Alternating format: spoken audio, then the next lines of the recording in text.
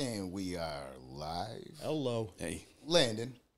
Damn it, Landon. What episode are we on? We on 148.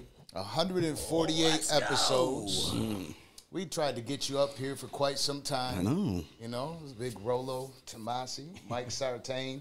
This is something that we feel, I don't think we've had the luxury of having enough of these conversations yet. And this is what I love about this space, is because, like Charleston said, I believe. There's a lot of crossover. crossover. What are we? Sigmas? Sigmas. Like Charleston told us, you know? Yeah, Sigma. But I wonder if you'd know what a delta is. Delta male.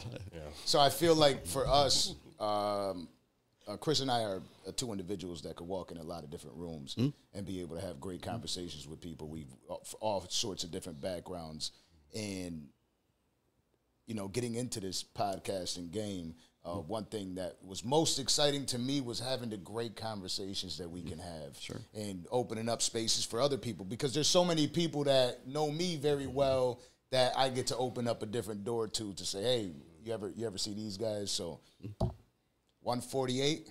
There you go. Let's go. We got Rollo and Mike Sartain in the building. Let's get, All right. you know what I mean? Landon's got to get them sounds right. It's okay. Thank you for having me. There we Come on, it's a roadcaster. It's not that hard. Big button. Big button. And Landon, also a huge fan. Yeah. You know, Landon, if Pleasantly surprised by that, by the way. Really? Nice. Oh man, this guy's the man. He's just all the stuff you guys do is amazing. So tell me a little bit what we like to start to do with every show, just because I would love for our fans to get the opportunity to know you from scratch, both of you. So how did it start for you? What turned you into who you are today? We can start with you, Rollo. Well, I'm the author of The Rational Male. That's really how this started, but really it was before that. I used to be a moderator on this forum called So Suave. And it was not necessarily like a pickup forum so much as it was like sort of, I guess in the beginning it started, I was like in the seduction community, but then it sort of morphed into what we kind of call the Manosphere right now. So it wasn't just about like, oh, how do I go get my dick wet? It started becoming a little bit more about intersexual dynamics, and I was part of that for almost 12 years. And then I started the blog in 2011, and then the first book was published in 2013, and then I've since published 4 more after that. So between 2013 and just as recently as last year, my 5th book came out, and now I'm done with the series, thank you.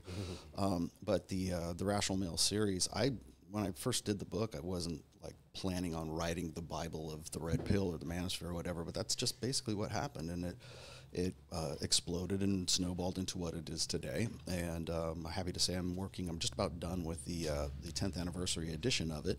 And it's going to be a hardback. I have corrected it for typos and syntax and a very small type size. Sure they're on you But the reason for that is because when I wrote the book, I thought it would be the only book I'd ever write, and so I wanted to cram as much good stuff into it as I possibly could. Get it out there. And then it became what it is right now. And then right around then 2015, I produced Preventive Medicine. And then Positive Masculinity. Then I did Religion. I took 3 years to research and do all the study and stuff. And the most well-cited book that I have is the book on religion.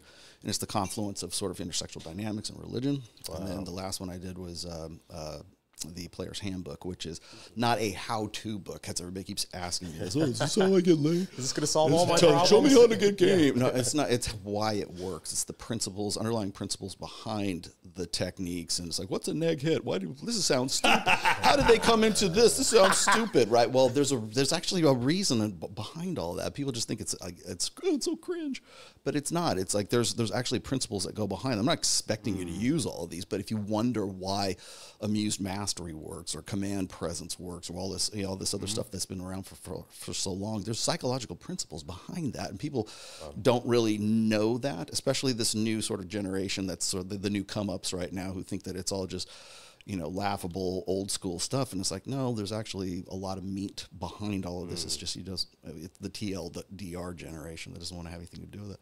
So I started doing that, and then as you guys know, I used to work with a guy named Pat Campbell. Pat Campbell was a terrestrial radio show host out of Tulsa, Oklahoma. He was a syndicated conservative guy. Nice. And started doing his show every Friday. And from there, I started my podcast because people wanted more and more of it. So it was myself and Pat Campbell did that in, I guess it was beginning of 2018. And that's where my podcast is right now, because Pat passed away in 2021. And since then, I've just sort of, kept going. And then I started working with Fresh and Fit. I worked with Adam Sosnick. I worked with Jedi Bila.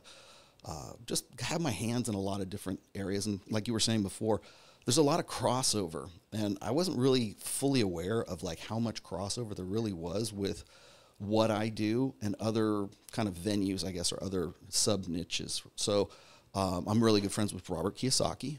I helped him with his divorce with Kim Kiyosaki. Oh wow! I know him through George Gammon, very much a financial economics guy.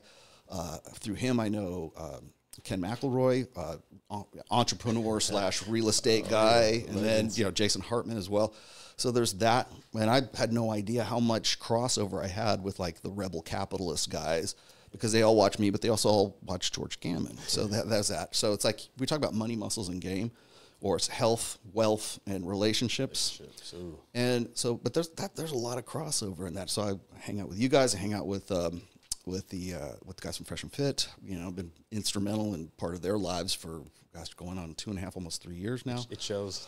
And and I'm just I got a lot of irons in the fire. And then right around 2022, about August of 2022, myself and one of my business partners, Miguel Munoz, also part of the crypto sphere. Okay.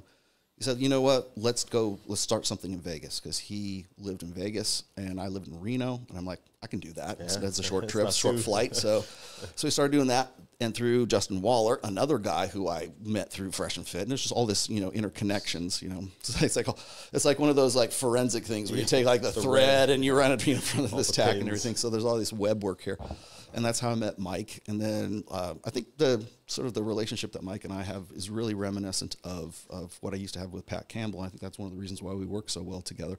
And he's probably the only guy I know that is at least as well read as I am on this stuff. So, and then we started Access Vegas. And the reason why we called it Access Vegas is because this guy had access to all the places to go, and we basically started our own kind of panel show with the girls and everything. And we have a different spin on it. We have a different take on it. Our purpose isn't to kick the girls off. It's not to like pander to them anyways. We're just having a conversation, and again, it's not meant to be sort of a three-ring circus or a Maury Povich kind of thing. It's more like we want to have these conversations, and I think we've done pretty well. I think what are we? Are we the second? Are we the number 2 or the number 1 podcast in Vegas right now? Real talk, like Graham's stuff, and I think probably has the most views, but I think we're definitely up there. We definitely get a lot. Nice. Yeah. And how long did this union is pretty new, right? About a year. A year and a half. Little over a year. And Little 2 over a months, year. somewhere Yeah. there. Yeah. Number 2 in a year. Yeah. Not that bad. Yeah, and it worked out pretty well. And then we do other things too. And again, like you said, there's a lot of networking. There's a lot of crossover. Oh, yeah. So I'm also working with Charlie and Miguel from Cultivate Crypto, Dollar Cost Crypto. We're working with that, so they're in Vegas as well. I was going to say Vegas is definitely the place Vegas, for you guys to well, be. I tell you the reason why Miguel and I decided on Vegas is because there's really only 3 places to go and do podcast. Like if you want the podcast meccas were Texas, because that's where Rogan was. That's where the Blaze was. I'm trying to who else is there, but then there's Nashville. And Nashville is PragerU and Daily Wire is there. Okay. There's some other people there as well. So Nashville is one of them, and then there's Miami, and there's Fresh and Fit, and then Dave Rubin's there, Valley Tainments, and Fort Lauderdale, close enough. So those are the 3 spots, but there's nothing that's really on the West Coast because nobody wants to do anything in California because you can't do business in California anymore. So what's the next most obvious place? The biggest hub. I mean, you can get direct flights from Japan into like Las Vegas. So I'm like, why is there not a show here? Why do we not have a West Coast hub? And so that's what we are. We're the West Coast hub for like the Red Pill kind of stuff, that kind of content. So right at home. So that's what we did. And we have a lot of, like I said, we had a lot of irons in the fire. We've had some pretty controversial guests. We've had Gary's the Numbers guy and Zerka on, but then we also have like serious talks, like Richard Reeves has been on. Yeah. In the last year, I was on Dr. Phil. So I did one show, very long show that turned into 2 shows with Dr. Phil.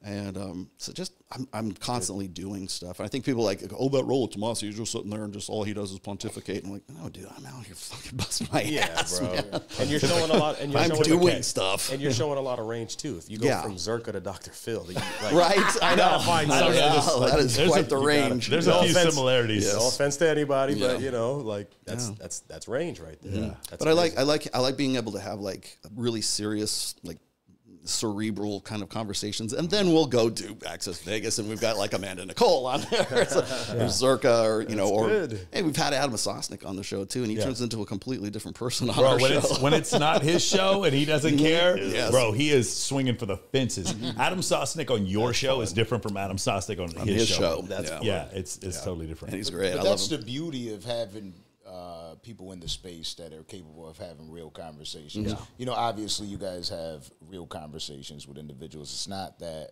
you're just trying to shame everybody and kick them out of the room. So when you get those that out of them, you're surprised by some people. It really shock you. When we had Richard Reeves on, Richard Reeves was one of the guests that was on Dr. Phil. In fact, I was the one that suggested he go on the show with us because we had a panel of 4 people on that show. And then afterwards, I hit him up once we could actually talk to each other because we had to sign NDAs, right? And I said, Rich, I said, can you, if you're going to be in Vegas, can we get you on the show? We really want to just have an interview. We don't have to put you on with the girls or anything like that. We just would like to have a sit down and talk to you for a couple hours. And he showed up. I was like, oh, hot damn, great. He's here. And he said that like people were telling him not to go on the show because he thought that we were going to like run with the flagpole and just like completely bash him and everything. I go, dude, that is not what we are about. I don't care if you disagree with me. I just want to have a good conversation with you. There you go. And that kind of just so we know where the conflict of interests are between the two of us. Right. So, and look, that turns out to be really good. But the problem is then you get like guys who just want blood sport. Yeah. Oh, you should have punched him in the face. I can't believe he's from the Brookings Institute. How come you didn't just tear him a new one, right? And then people think we go too easy on the girls because this is not that show. Yeah. The point is, it's not a NASCAR race where everybody wants to see the car crash. We're actually there to have these conversations, Which is a beautiful thing. I feel as though that is what happens with the commenters. Oh yeah, right. Like whoever's leaving those comments on it, they got to find something wrong. Something to hate you about. Have you ever been in a room full of successful men and asked them which one of you guys comments on YouTube? Has anyone ever noticed? It's fucking none of them. Waste of my time. And we appreciate all the people that comment. No. Comment. No. I'm talking about the negative comments. Exactly. I leave positive comments on his stuff all the time. I'm talking about the negative comments specifically on TikTok and YouTube.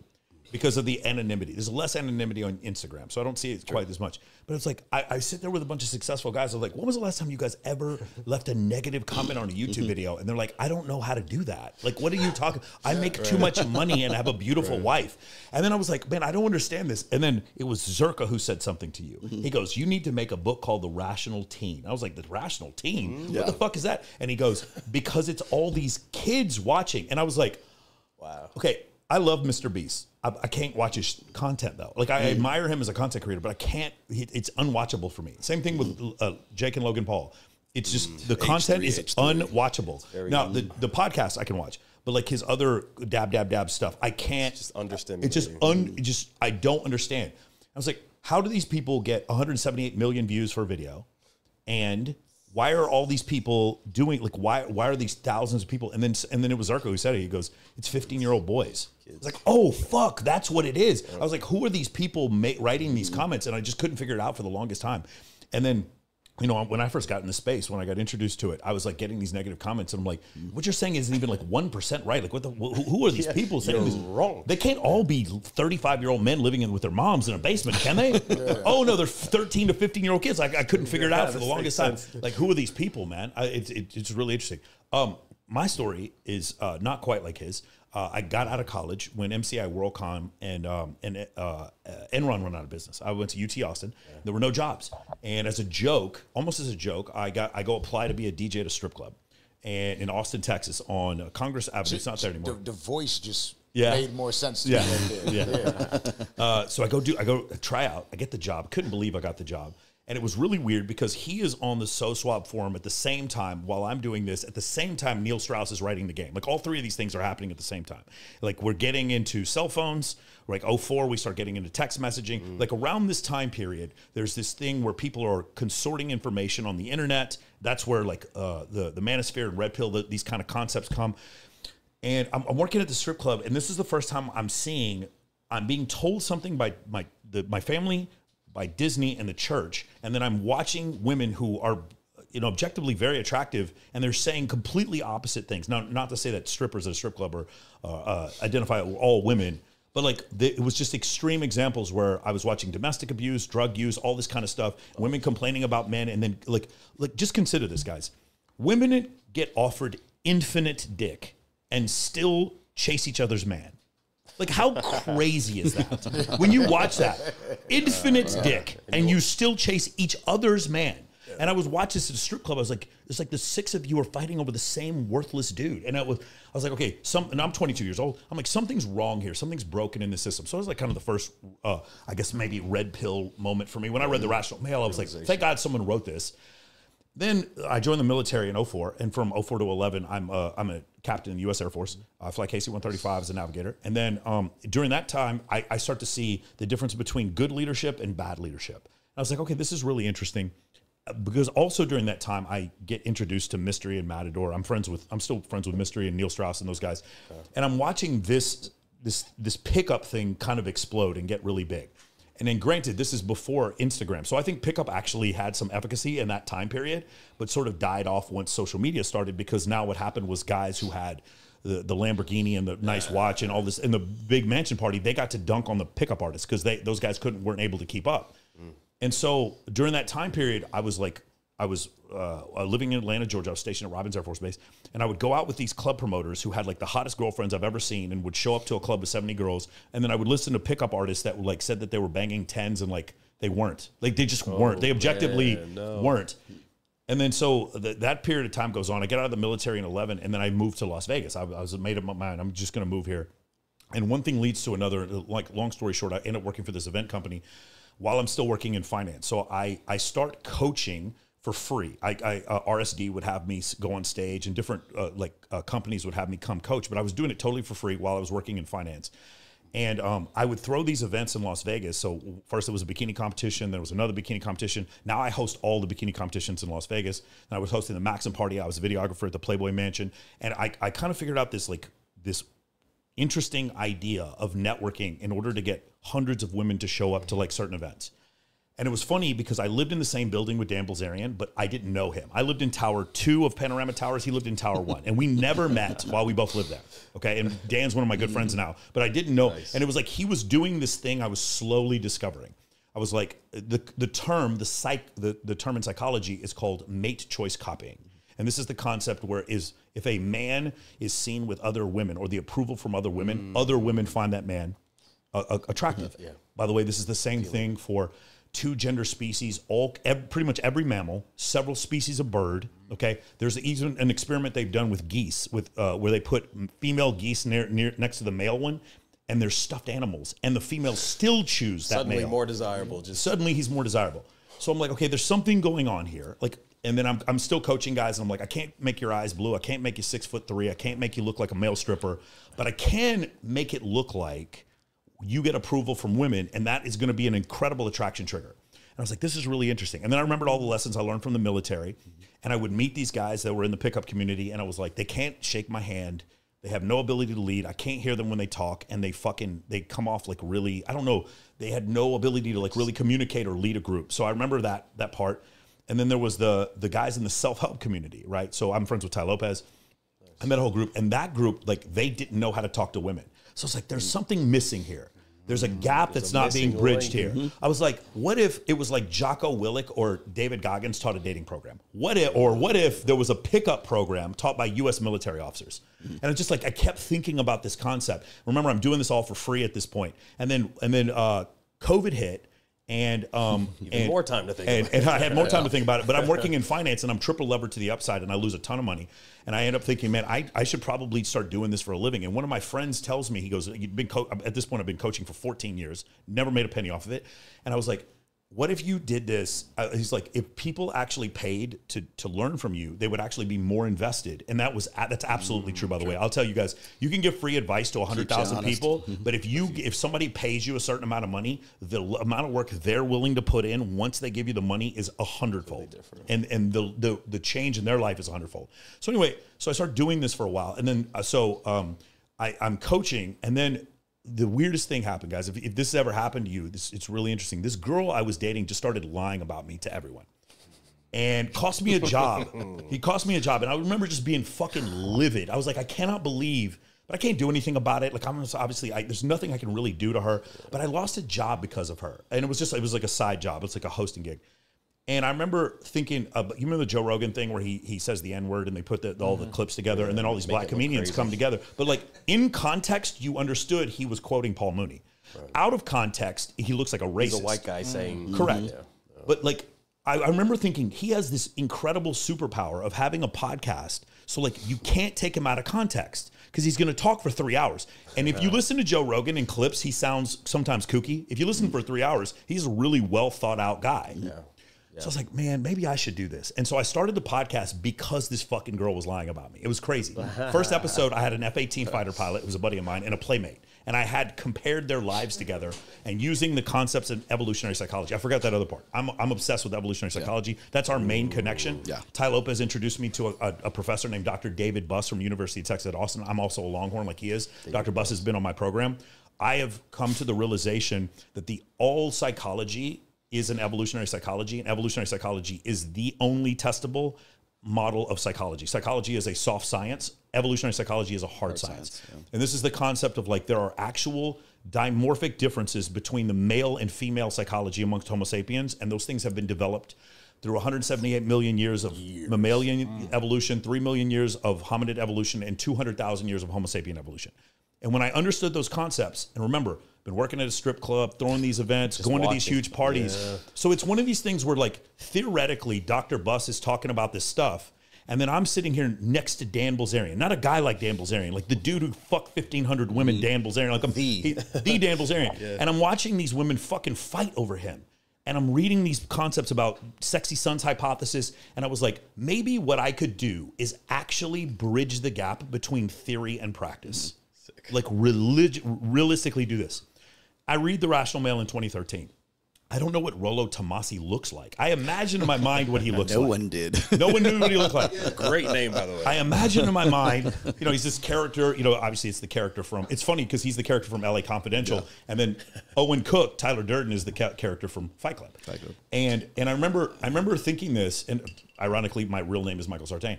I remember thinking, I always remember this one time. I was like, I wonder what Rollo Tomassi, who I didn't know what looked like, would think if I took him. I'm friends with Crystal Hefner, Hugh Hefner's widow. Okay.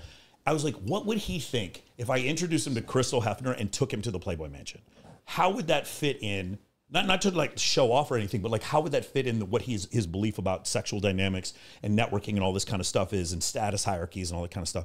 And I always thought, man, how crazy would that be? One of the craziest things about me having a podcast or me being in this field is like some of my favorite authors are David Buss, Neil Strauss, and Rollo Tomassi. And I'm friends with all of them, which is really crazy to me, right? That's one of the best things you talk about having a podcast, getting to meet these people that you admire so much, right? Yes.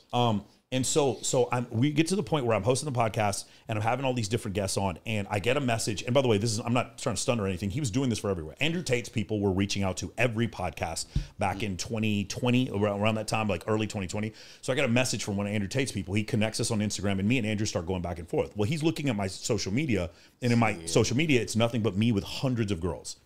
And he's like asking me questions, and we go back and forth, and I'm like, hey man, let's set up something. I want you to come do my podcast, blah, blah, blah. I have a lot of questions for you. I did a ton of research. And he's like, hey man, I don't think I'm going to be able to make it to the States, but you need to interview my buddy, Justin Waller. So I was like, okay, let me do that. Let me interview Justin Waller. And by the way, at this point, I don't even know if this is a real Andrew Tate I'm talking to. I'm texting every day. He starts leaving voice memos, so I know it's him. So Justin Waller shows up. Me and Justin are good friends. I'm staying at Justin's place right now in Midtown. And then afterwards, Justin goes to Reno, does a show with Rollo, And then it was just the weirdest thing because Rollo understood these concepts in evolutionary psychology. You guys watch basketball. Evolutionary psychology is the Pablo Bancaro of psychology. Like, you know who he is, but no one knows who Pablo Bancaro is, but he's awesome. Do you understand? You understand what I'm saying? I don't know who he is. He's the Mike Collins. You know what I'm saying? Like, he was awesome, but like low-key awesome. Evolutionary psychology is like, so I studied physics in college.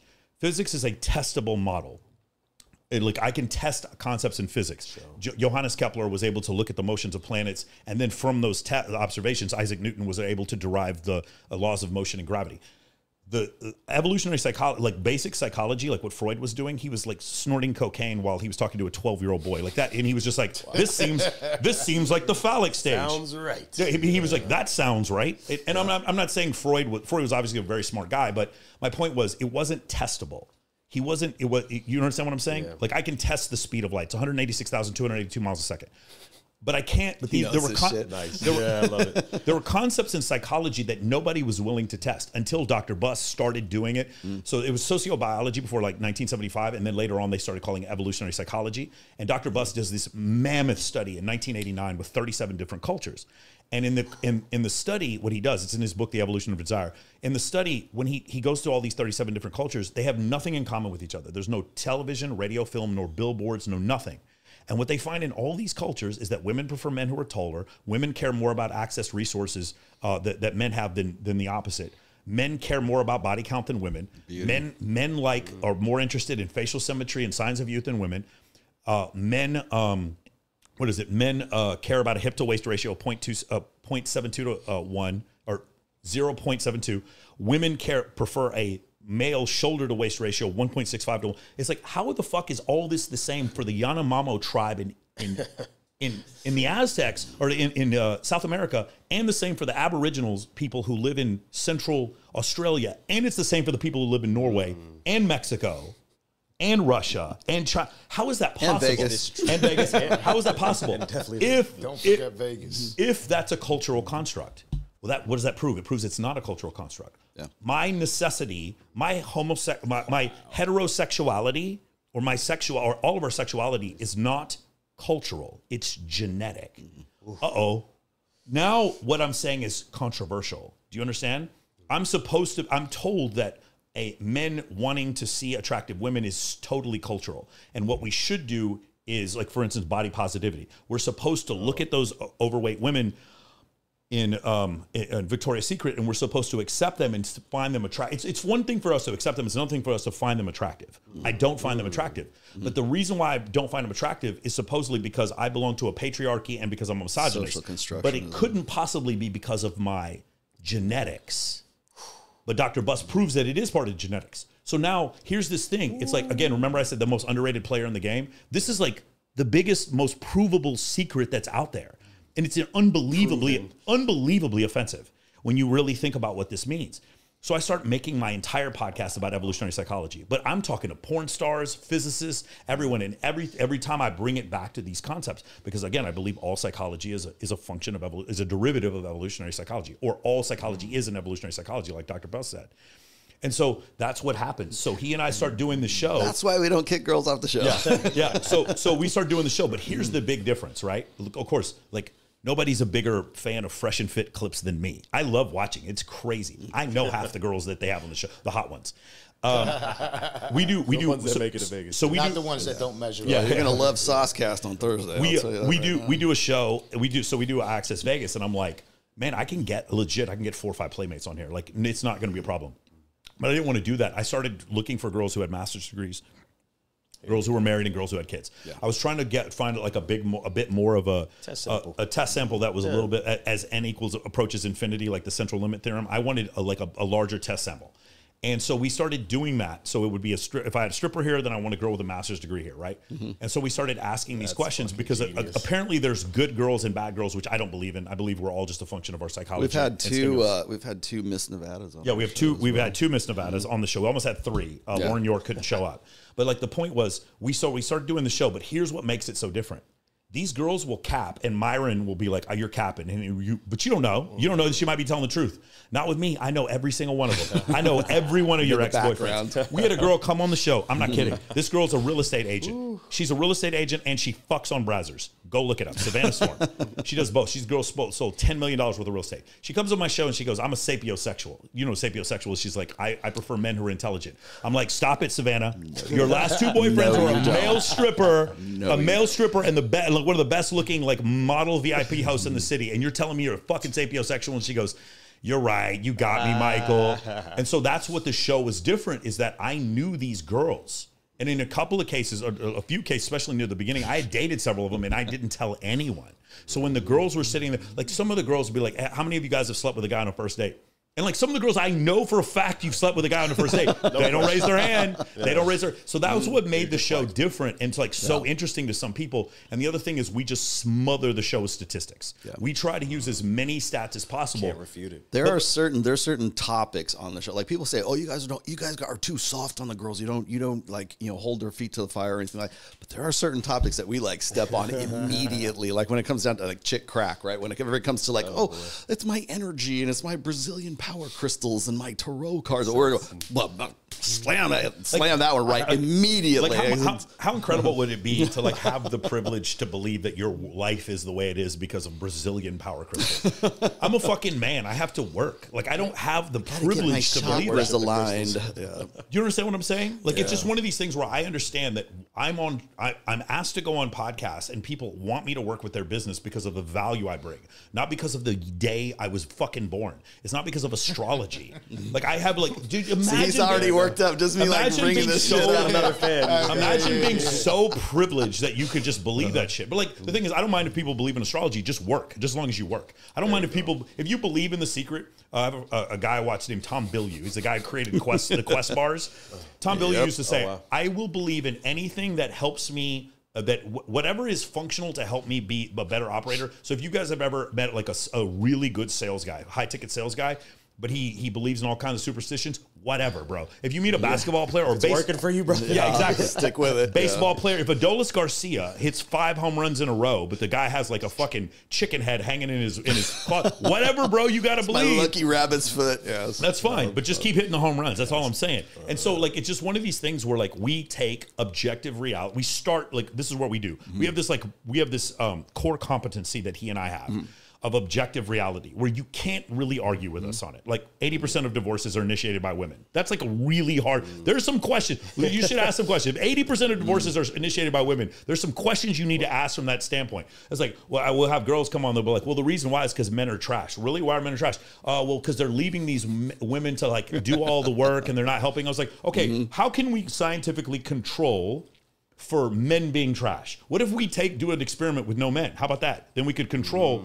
So how about this? Lesbian marriages. So we compare lesbian marriages to homosexual marriages. Who has the higher divorce rate? Anybody want to guess? Lesbians. 2 to 1. It's 100% more. Facts. Wait a second. Even when women don't have men to blame, they're still leaving marriages. So do you see what I'm saying? That's horribly offensive. I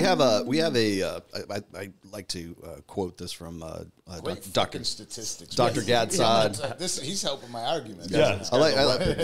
If we have like a mission statement, and I think I've said this before, but if we have a mission statement, is this, and I'm stealing this from Gadsad, but we have an obligation to objective truth. That's basically what we say. So when I talk about like the red pill, it's not about a philosophy. It's not about religion. It's not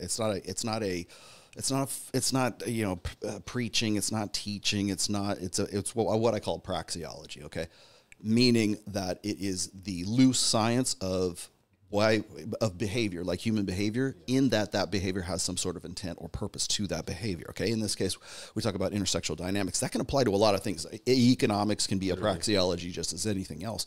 But when we talk about the red pill, it's not about, like whenever somebody says, well, the red pill preaches this, or the red pill is their ideology, their philosophy, their whatever, I stop them dead in their tracks right there. I go, you don't know what the red pill is. And I think one of the greatest things, or the biggest problems right now in the Manosphere is like you got this new sort of generation ADHD, too long didn't read. They think that the red pill begins and ends with like Andrew Tate or Kevin Samuels or Fresh and Fit, and it's like, no, dude, I've been doing this for 20 plus years now, and it's much bigger than that, and it crosses so many subfields as well. So when people ask me, Rollo, can you give me the elevator pitch for the red pill? And I go, well, how long do you have? Because I certainly can't do it in that time. Which elevator? But it's really if I was to give you an elevator pitch, I would say it is the praxeology of human intersexual dynamics. That's really what it boils down to. And then, of course, that leads into all these other questions that go along with it. What are you curious about? So you got to remember, like, just to be me and Mike here, we have to know evolutionary psychology, evolutionary biology, biochemistry. We have to know how your brain works, right? We have to know endocrinology. What about your hormones and everything else? Then there's sociology, anthropology, all this other stuff that goes along with that too. And there's so many different. And I'm not an expert in any one particular thing, right? Fooled me. So you have to have this kind of like encyclopedic knowledge of, like, you want to say, oh, he's got all these numbers already memorized and stuff. Yeah, because we have to.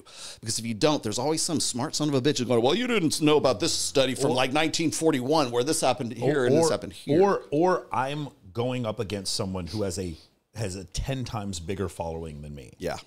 And the problem is, like, while you may have that opinion, again, you guys have Brittany Renner on. Like, if I was talking to Brittany, I would just bring up statistics and then just watch her lose her shit. Like, that's what I would do, because one of the situations is, like, you have to be based to start with.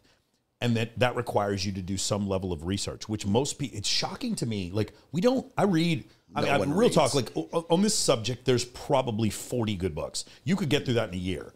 And it's just like, really specifically on evolutionary psychology, there's probably 7 great books on it that you could go through really quick. He doesn't get along with Pearl. And so Pearl, I had her on my podcast, and I told Pearl straight up, I was like, Pearl, there's 7 books. Just read these 7. And she hadn't read any of them. I just read these 7 books. Like, I have this issue where so if somebody came to me and they were like, hey man, I want to have a conversation with you about sales, about like heavy, like high ticket sales, all this kind of stuff. And I was like, okay, cool. So what do you think about Russell Brunson and Alex Hormozi? And they were like, yeah, I haven't read either one of them. And I'm like, well, there's no reason us to have a conversation because you haven't even done the kindergarten frame of reference. Someone came to me and was like, well, I'm big into physics, but I'm not a fan of Isaac Newton. I'm like, well, what the fuck are we talking about then? Like, you understand what I'm saying? So somebody came to me and they're like, I want to have a discussion about intersexual dynamics. But I was like, okay, so which edition of The Evolution of Desire have you read? I'm like, I've never read that book. Well, then I can't have a conversation. I don't mind having a conversation about dating, but like, do not try to have like this like meta level conversation when you're like, you haven't even read the book. And I even get more upset because, like, just get the fucking audiobook and you can get through his book in like less than a week. Yeah. And then the people who criticize his books and haven't read them. Guys, I've read Mein Kampf and the fucking Communist Manifesto. I read books I don't agree with all the time. I don't understand the concept. Just listen to the audiobook if you have that big of a problem with it. And they won't even do that. They won't even do the work to do that. And so the conversation that we have is much less red meat, and it's much more like, that's the reason why James Sexton, like, actually, I feel like gravitated towards us is because we were only interested in an objective divorce attorney. Yes. Now, here's the thing, right? The rest of this space has, like, I say I'm red pill adjacent because he is the red pill, right? I'm adjacent to him. There is no way I'm saying he's not adjacent. He is red pill. Yeah, that will never happen. He is the reddish of the pills, right? Like, this guy's fucking Neo right here. Rightfully should have. Right? All right. So here's the thing. So I'm living the red. Yeah, sure you are. Yeah. So the issue with, like, when we have what you said, a goal to obligation to objective truth. So as long as we do that. So here's the other thing, right? So in the military, we have like the order, the procedure, and the technique. We write this in our tech manual. The order is, we got to do the order. You're going to get court-martialed. The procedure is the thing that, like, for instance, when we fly the airplane, we know, like, for instance, I flew KC-135. When I have to get to 131 knots before we rotate. That's S1. That's a procedure. A technique is for me to write it down on my checklist. Okay? So there's 3 different things. For me, it's like, this is an actual study. This is an interpretation of the study, and this is my fucking opinion. That's what works. But when it's my opinion, I say it's my opinion. Yeah. When I say 83% of women, when they cheat in a marriage, are less satisfied with the marriage, that is not my opinion. There's a study that shows that. Right. Then I say the men who cheat in a marriage and men who don't cheat have the same level of satisfaction. Oh shit, what does that mean? That means when women cheat, they're actually dissatisfied in a marriage. And when men cheat, they just want to get their dick wet. That's actually what it means. But that's my interpretation of it. Yeah. And I'll express it as my interpretation. I try to make that like as clear as I possibly can in my books as well. So like when I quote stats or I quote some like dynamic or some phenomenon like that, I'll preface it by saying, hey, look, I'm spitballing here. This is what I see. If you have something that if I'm wrong, please tell me I'm wrong. But look, this is the dynamic that we're looking at right now. And in the introduction for pretty much damn near every one of my books, I say the same thing, which is I'm connecting dots here. Okay. If you think I'm wrong about this connection between this dot, then I want to know about that. I mean, if you want to tell me I'm a son of a bitch, okay, fine. That's like your opinion, man. But then there's nowhere to go when you say there's a son of a bitch. Like the problem is like Rollo does start shit with people on Twitter sometimes, and I try to not start shit with anybody. You're gonna find someone. No, for sure. You'll find a There's a moron there's a moron in Brazil who keeps trying every week. I'm just gonna point out he's made 5 videos about me and I made 0 about him. I won't even say his name. So the thing is, this is going to count as a video for him. No, I'm not saying his name. Whatever. He can. You're lucky. I got way more than 5 that he's made about. All right. So anyway, the point is the issue is we have an obligation to objective truth, and so in doing so, one of the problems that happens is that you hear this information and then you come to these realizations. Like for instance, I'm sure both of you guys at some point came to the realization that if all I do is subject myself to everything that women tell me and just listen to what they say and just act like the biggest fucking nice guy, I'm going to get pushed over by women. Some point, I don't even know, I can look at the two of you and tell at some point you came to this realization. Okay? Absolutely. Right. At some point you have to come to it. Down. Right. You have to. But like, some point. but then the crazy part is then you come to the realization, wait a second, when I actually have my own boundaries and I stick to my own boundaries, not only is it not hurting me, it's fucking helping me. They're actually more attracted to me. What is going on here, bro? I was like, and then you get into this very dangerous place. He calls it red pill rage. You get into this very dangerous place where it's like, wait a second, I believed all this shit I was told. Phase. And then now I'm starting to realize, like, I just got laid by the hottest woman I've ever seen in my life because I didn't give a fuck what she had to say to me. Wait, what is going on here, dude? And now you realize the system is broken and you've been lied to, and now you're angry. Everything is a When lie. guys get into that anger phase, I think that's another thing. Is like a lot of people say that with the red pill, just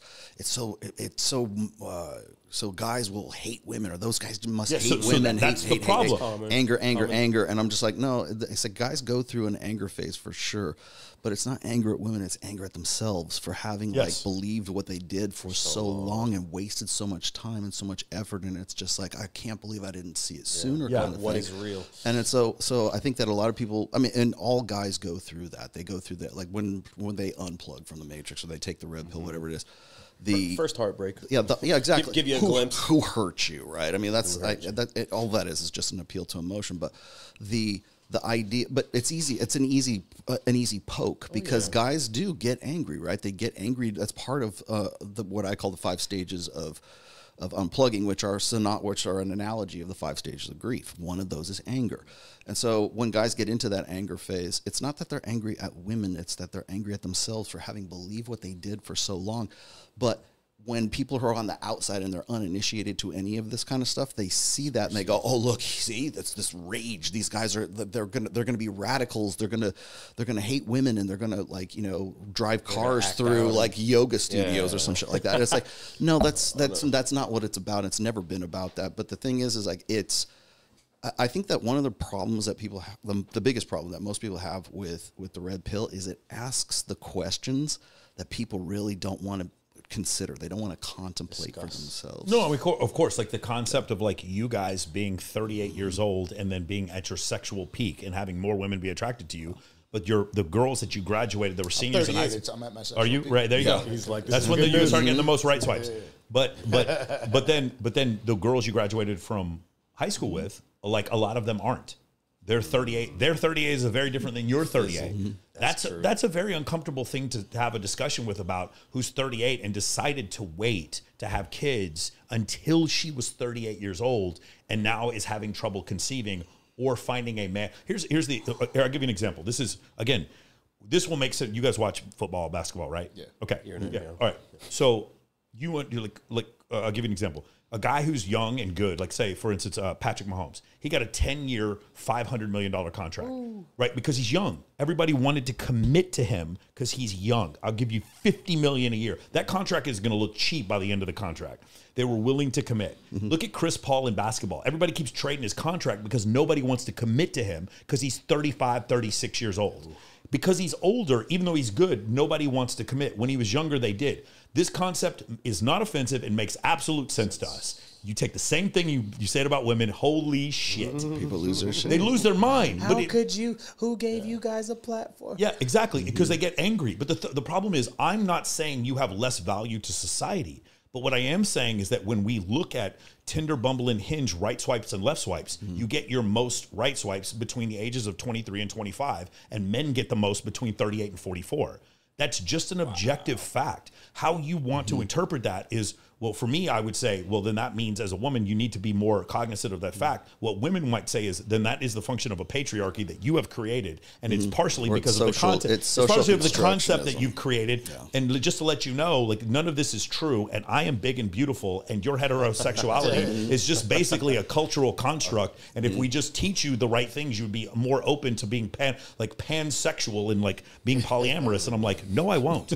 No, I'm not. Like, not going to have it. I'm ready to walk out the room right now. You know what I'm saying? Walk up to my girl, but you better not fuck up. 38, right swipe. You know what I mean? Swipe on it. My prime, right? No, look, here's another one. I love this one. There's a guy. Have you seen the TikTok with this guy? He 1 million right swipes and went on 2 dates and had 0 sex. And he's a pretty average looking guy.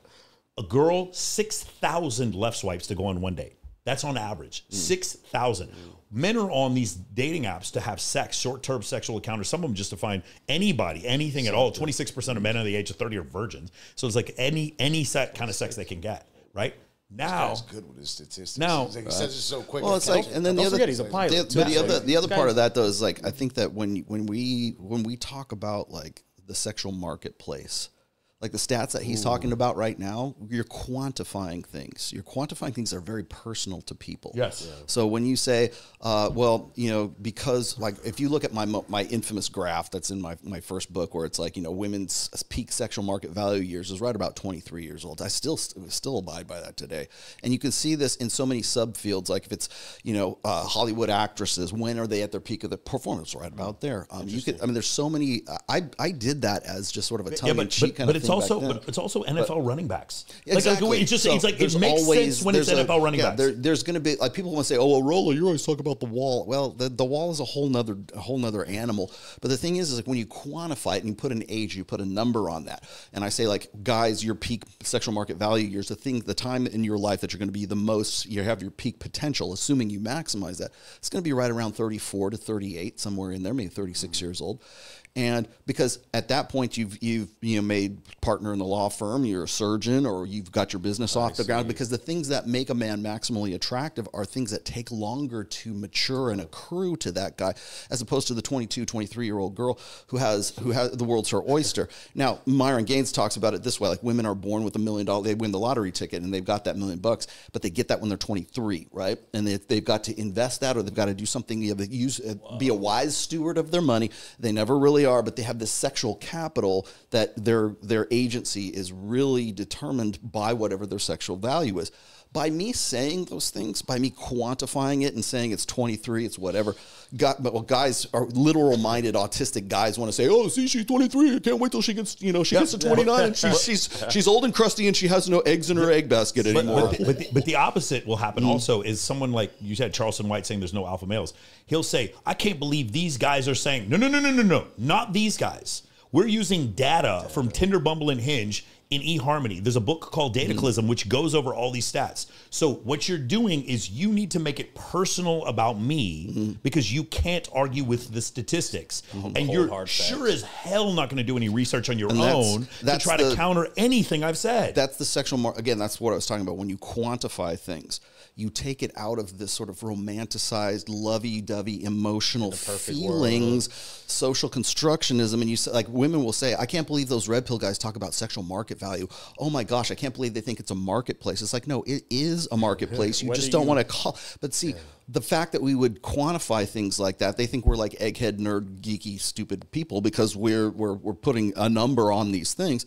But the fact of the matter is you can take that dynamic and use it in any other realm except for that. Yeah. Except for romantic, except for intersexual dynamics, because now you're dehumanizing them by putting a number on it. She's not a 9, she's a 10, she's not a 4, she's an 8, right?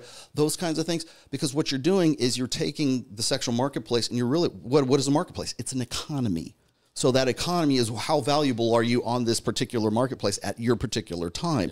So when women will say, well, look at me, I'm in a Fitness America pageant winner at 34. Yes, but you at 34 could not compete with yourself when you were 24 because that's when you were at your peak. It's not that you're not hot. You still are. Don't get me wrong. You're still a good person, The wall starts here. It doesn't start here, right? It's like, would you be able to compete with your 23-year-old self at 33? But that's the difference there. But by me saying that, I've brought the romantic, ideal into numbers, dollars, cents, economics, and the sexual markets. Again, it's too brute.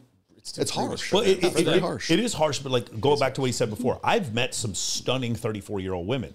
The problem is it goes back to what I said before. You're talking about a woman hitting the wall and that's offensive. Zeke Elliott hit the wall. He was the running back for the Cowboys. They paid him too much money, so they cut him. And you know what we think as Cowboy fans? Probably should have cut him 2 years ago. That's the way we look at it. And nobody's offended because he's sitting there making $3 million a year working for the the Patriots. We don't care. That's not how we look at it. But for some reason, that's not offensive. But when we talk about women, it is. And I just don't understand why we can't just look at this from an economic standpoint. Because if we did, then people would make a lot better decisions. Yes. And then that's essentially where we'd end up because we live in this cold, hard reality. And when we keep, how do we just defy the reality? Oh, astrology, karma, fate, destiny. Oh, I met him because he was his chakras were in the right order, whatever. Venus was aligned with Pluto. Like, he just had good energy. Isn't it funny how every dude you think has good energy is 6'3" and sells fucking coke? Isn't it weird how every time the guy has good energy, he has fucking abs. His name is Brock, and he's a male stripper. Isn't it funny how those are the only ones with the good energy? Like it's just so crazy when you have these just basic conversations with people and they just get so livid when you ever ask the problem. And then the situation with women, it's like, I don't want to, when women are like, you see some women that are older, maybe overweight, and they're like, that girl's a 10. She has energy like she's a 10. And the thing is, I know some guys in the red pill are actually offended. They call her delusional. They call her 304, like a hoe, whatever. Yeah. And my thing is, I don't even want to do that. I'm just saying, you giving yourself your own value is bad for you. That's the problem. Does that make sense? It's like, well, just consider, I don't think any of us can play small forward for the Heat. I'm pretty sure that we can't. But the thing is, if we could derive our own value because of our own self-worth, we'd go out there and be like, hey, sorry, Jimmy, you're stepping over. I'm playing small forward. They'd be like, what the fuck is wrong with you? Jimmy Butler is playing small. Do you see how he's good and actually has to prove himself on a daily basis? One of the things you're talking about, though, is I think a lot of people think that the red pill, like I said, once again, is like some sort of teaching or it's a philosophy or something like that, because they want to say, how do I apply this? You can't tell people just give them data and facts and numbers and everything we were just talking about without telling them how to feel about that. Because if you don't tell them how to feel about that, they will hate you for it. Yeah, they will hate me. You didn't. Well, because they want to know, why is he? You cannot just give out numbers and stats to somebody, because what the first thing they will say, if you don't tell them here's how you should interpret this, here's how you should feel about this, if you don't tell them that, they'll make it up for themselves. And usually it starts with, why is this guy telling me this? Because he wants me to believe this, X, Y. He's trying to challenge my belief, my ego investments in whatever my beliefs are. And this is the stats that conflict with that, right? And so when we do stuff like that, we don't tell people how to feel about it, because we're not here to tell you how to live your life. We're not giving you best practices. We're just showing you, here's the dynamics and maybe you're wrong about what you think about how men and women ought to behave with one another. But the thing is it's not meant to do that. It's meant to educate. And that's really what this comes down to. When I started Rule Zero, the panel show that I'm still part of, almost 5 years now, there's a little byline underneath it, and it says actionable information. And that's by design, by the way. Because when we're talking about these things, it's not that we're giving you 12 rules for life. We're not giving you some sort of plan to go from step 1 to step 7, and number 4 will surprise you, right? We're not trying to give you some sort of template as to how to live a better life. So when people give me this criticism of the red pill. I said, well, it's long on theory and it's short on answers. Because you're supposed to come up with fucking answers, man. That's because this is on you. All I can do is give you the tools. I can give you the equipment. I can give you the actionable information. But you still have to go and use this for what you want. Because I'll tell you this right now. Me as a 55-year-old white guy from the United States, I am not going to know what your personal situation is if you live in a fishing village on the coast of Chile or South Africa or Kenya or Turkey. I would not insult people to say that here's 7 or 12 rules that are going to totally change your life. It's like one size fits all. It's like that's bullshit. And anybody who tells you that they have some plan for you like that is trying to sell you something. Yes. So when I throw this out there, people really want show me how to live, give me some sort of plan, show me the way, hold my hand through life so that I have something like you have. And I would not insult the people who read my books by offering them something like that. I don't want Tomassi men. I want you to be your own guy. And the biggest compliment to me that is not like, trophies or accolades or anything on my shelf. It's that I want to see what you built with this. You took this information and you went from being this to being something greater because you were educated and you had that equipment. That's way better to me. And so when people say, well, you don't give us any suggestions, you don't give us any prescriptions, like you're goddamn right I don't. Because if I do, you'll crucify you were the, me. well, tell me it didn't work. At the end of my 5th book, which is Player's Handbook, I pointed out like this. I can give you you are the canvas, and I can give you paints, and I can give you brushes, and I can give you palette knives, and I can give you an easel, and I can give you all this good shit. But in the end, you're the one that has to put the picture on the fucking on the canvas. You're the artist of your own life, and you have to construct that. Now that's just how me as being an artist would illustrate this, but it could be something else. And so whenever I get people who are like even my DMs or they'll email me, they go, Rollo, I was like this, I was a piece of shit, and now I have this.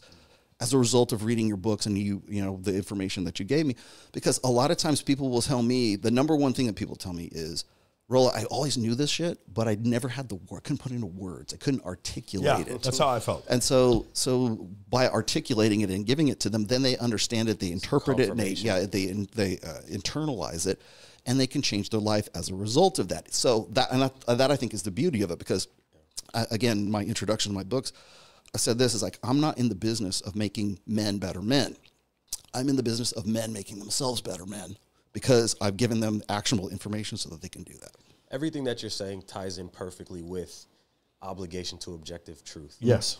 Okay? It's just saying, it's removing you almost from it a little bit and saying, like, yeah. you but don't you're the me? one who has to do it yourself. Look at the facts. It's similar to addiction. Yeah.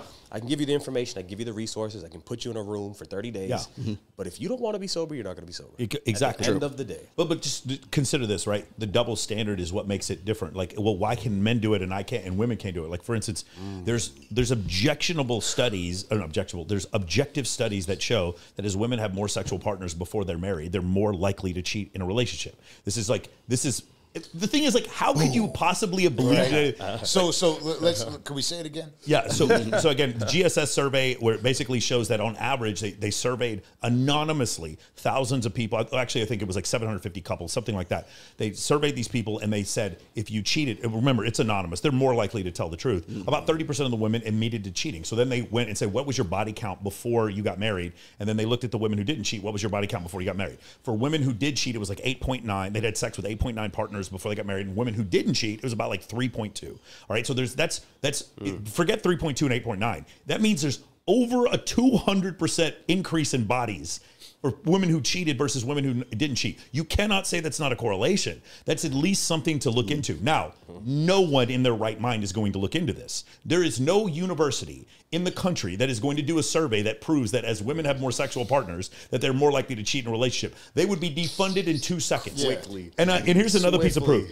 If there was a single study out there that showed a neutral or positive correlation between women staying in a marriage and having more sexual partners, if you publish that study, you would instantly win the Nobel Prize in psychology. Without review, you would instantly win the Nobel Prize. If there was a study that showed women who had more than 20 sexual partners were made better wives, that would immediately, that would be funded. There would be Berkeley, Stanford, Harvard, everyone would be doing studies of it. But the problem is no one even wants to delve into this, because if you do, you know what the answer is going to be. So now I have an actual, now I can actually say you shouldn't marry a woman with a high body count, and you can't call me a misogynist because I have numbers to show this.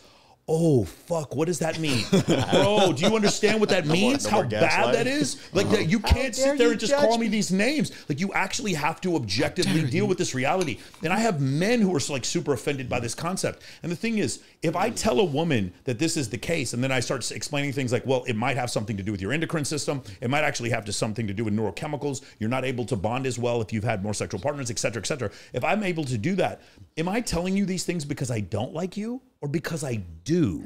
Do you understand? The point is, like, the thing is, I love women probably more than men. Most of my friends are females. Like, I have more female friends than guy friends at this point, just because I host all these bikini competitions and pageants. I have so many female friends. I love them. And if I had a daughter, do you think if I told my daughter, hey, just to let you know, if you go to college and you have a 50 body count, it's going to be harder for you to find a husband. Am I telling her that because I don't love her or because I do love her? Do you guys understand? Like, that's where the confusion comes. And so now I have this objectionable scientific reason for women to have fewer sexual partners before they get married. And by the way, if you don't, here's the other thing, right?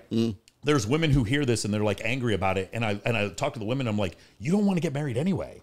Right? What is the marriage rate? It's 6 women per 1,000 are actually getting married. Like, you don't want to get married anyway. So, like, again, I love it when we do Access Vegas and we have all the girls on there. The first thing, like, this has been the case since show number 1.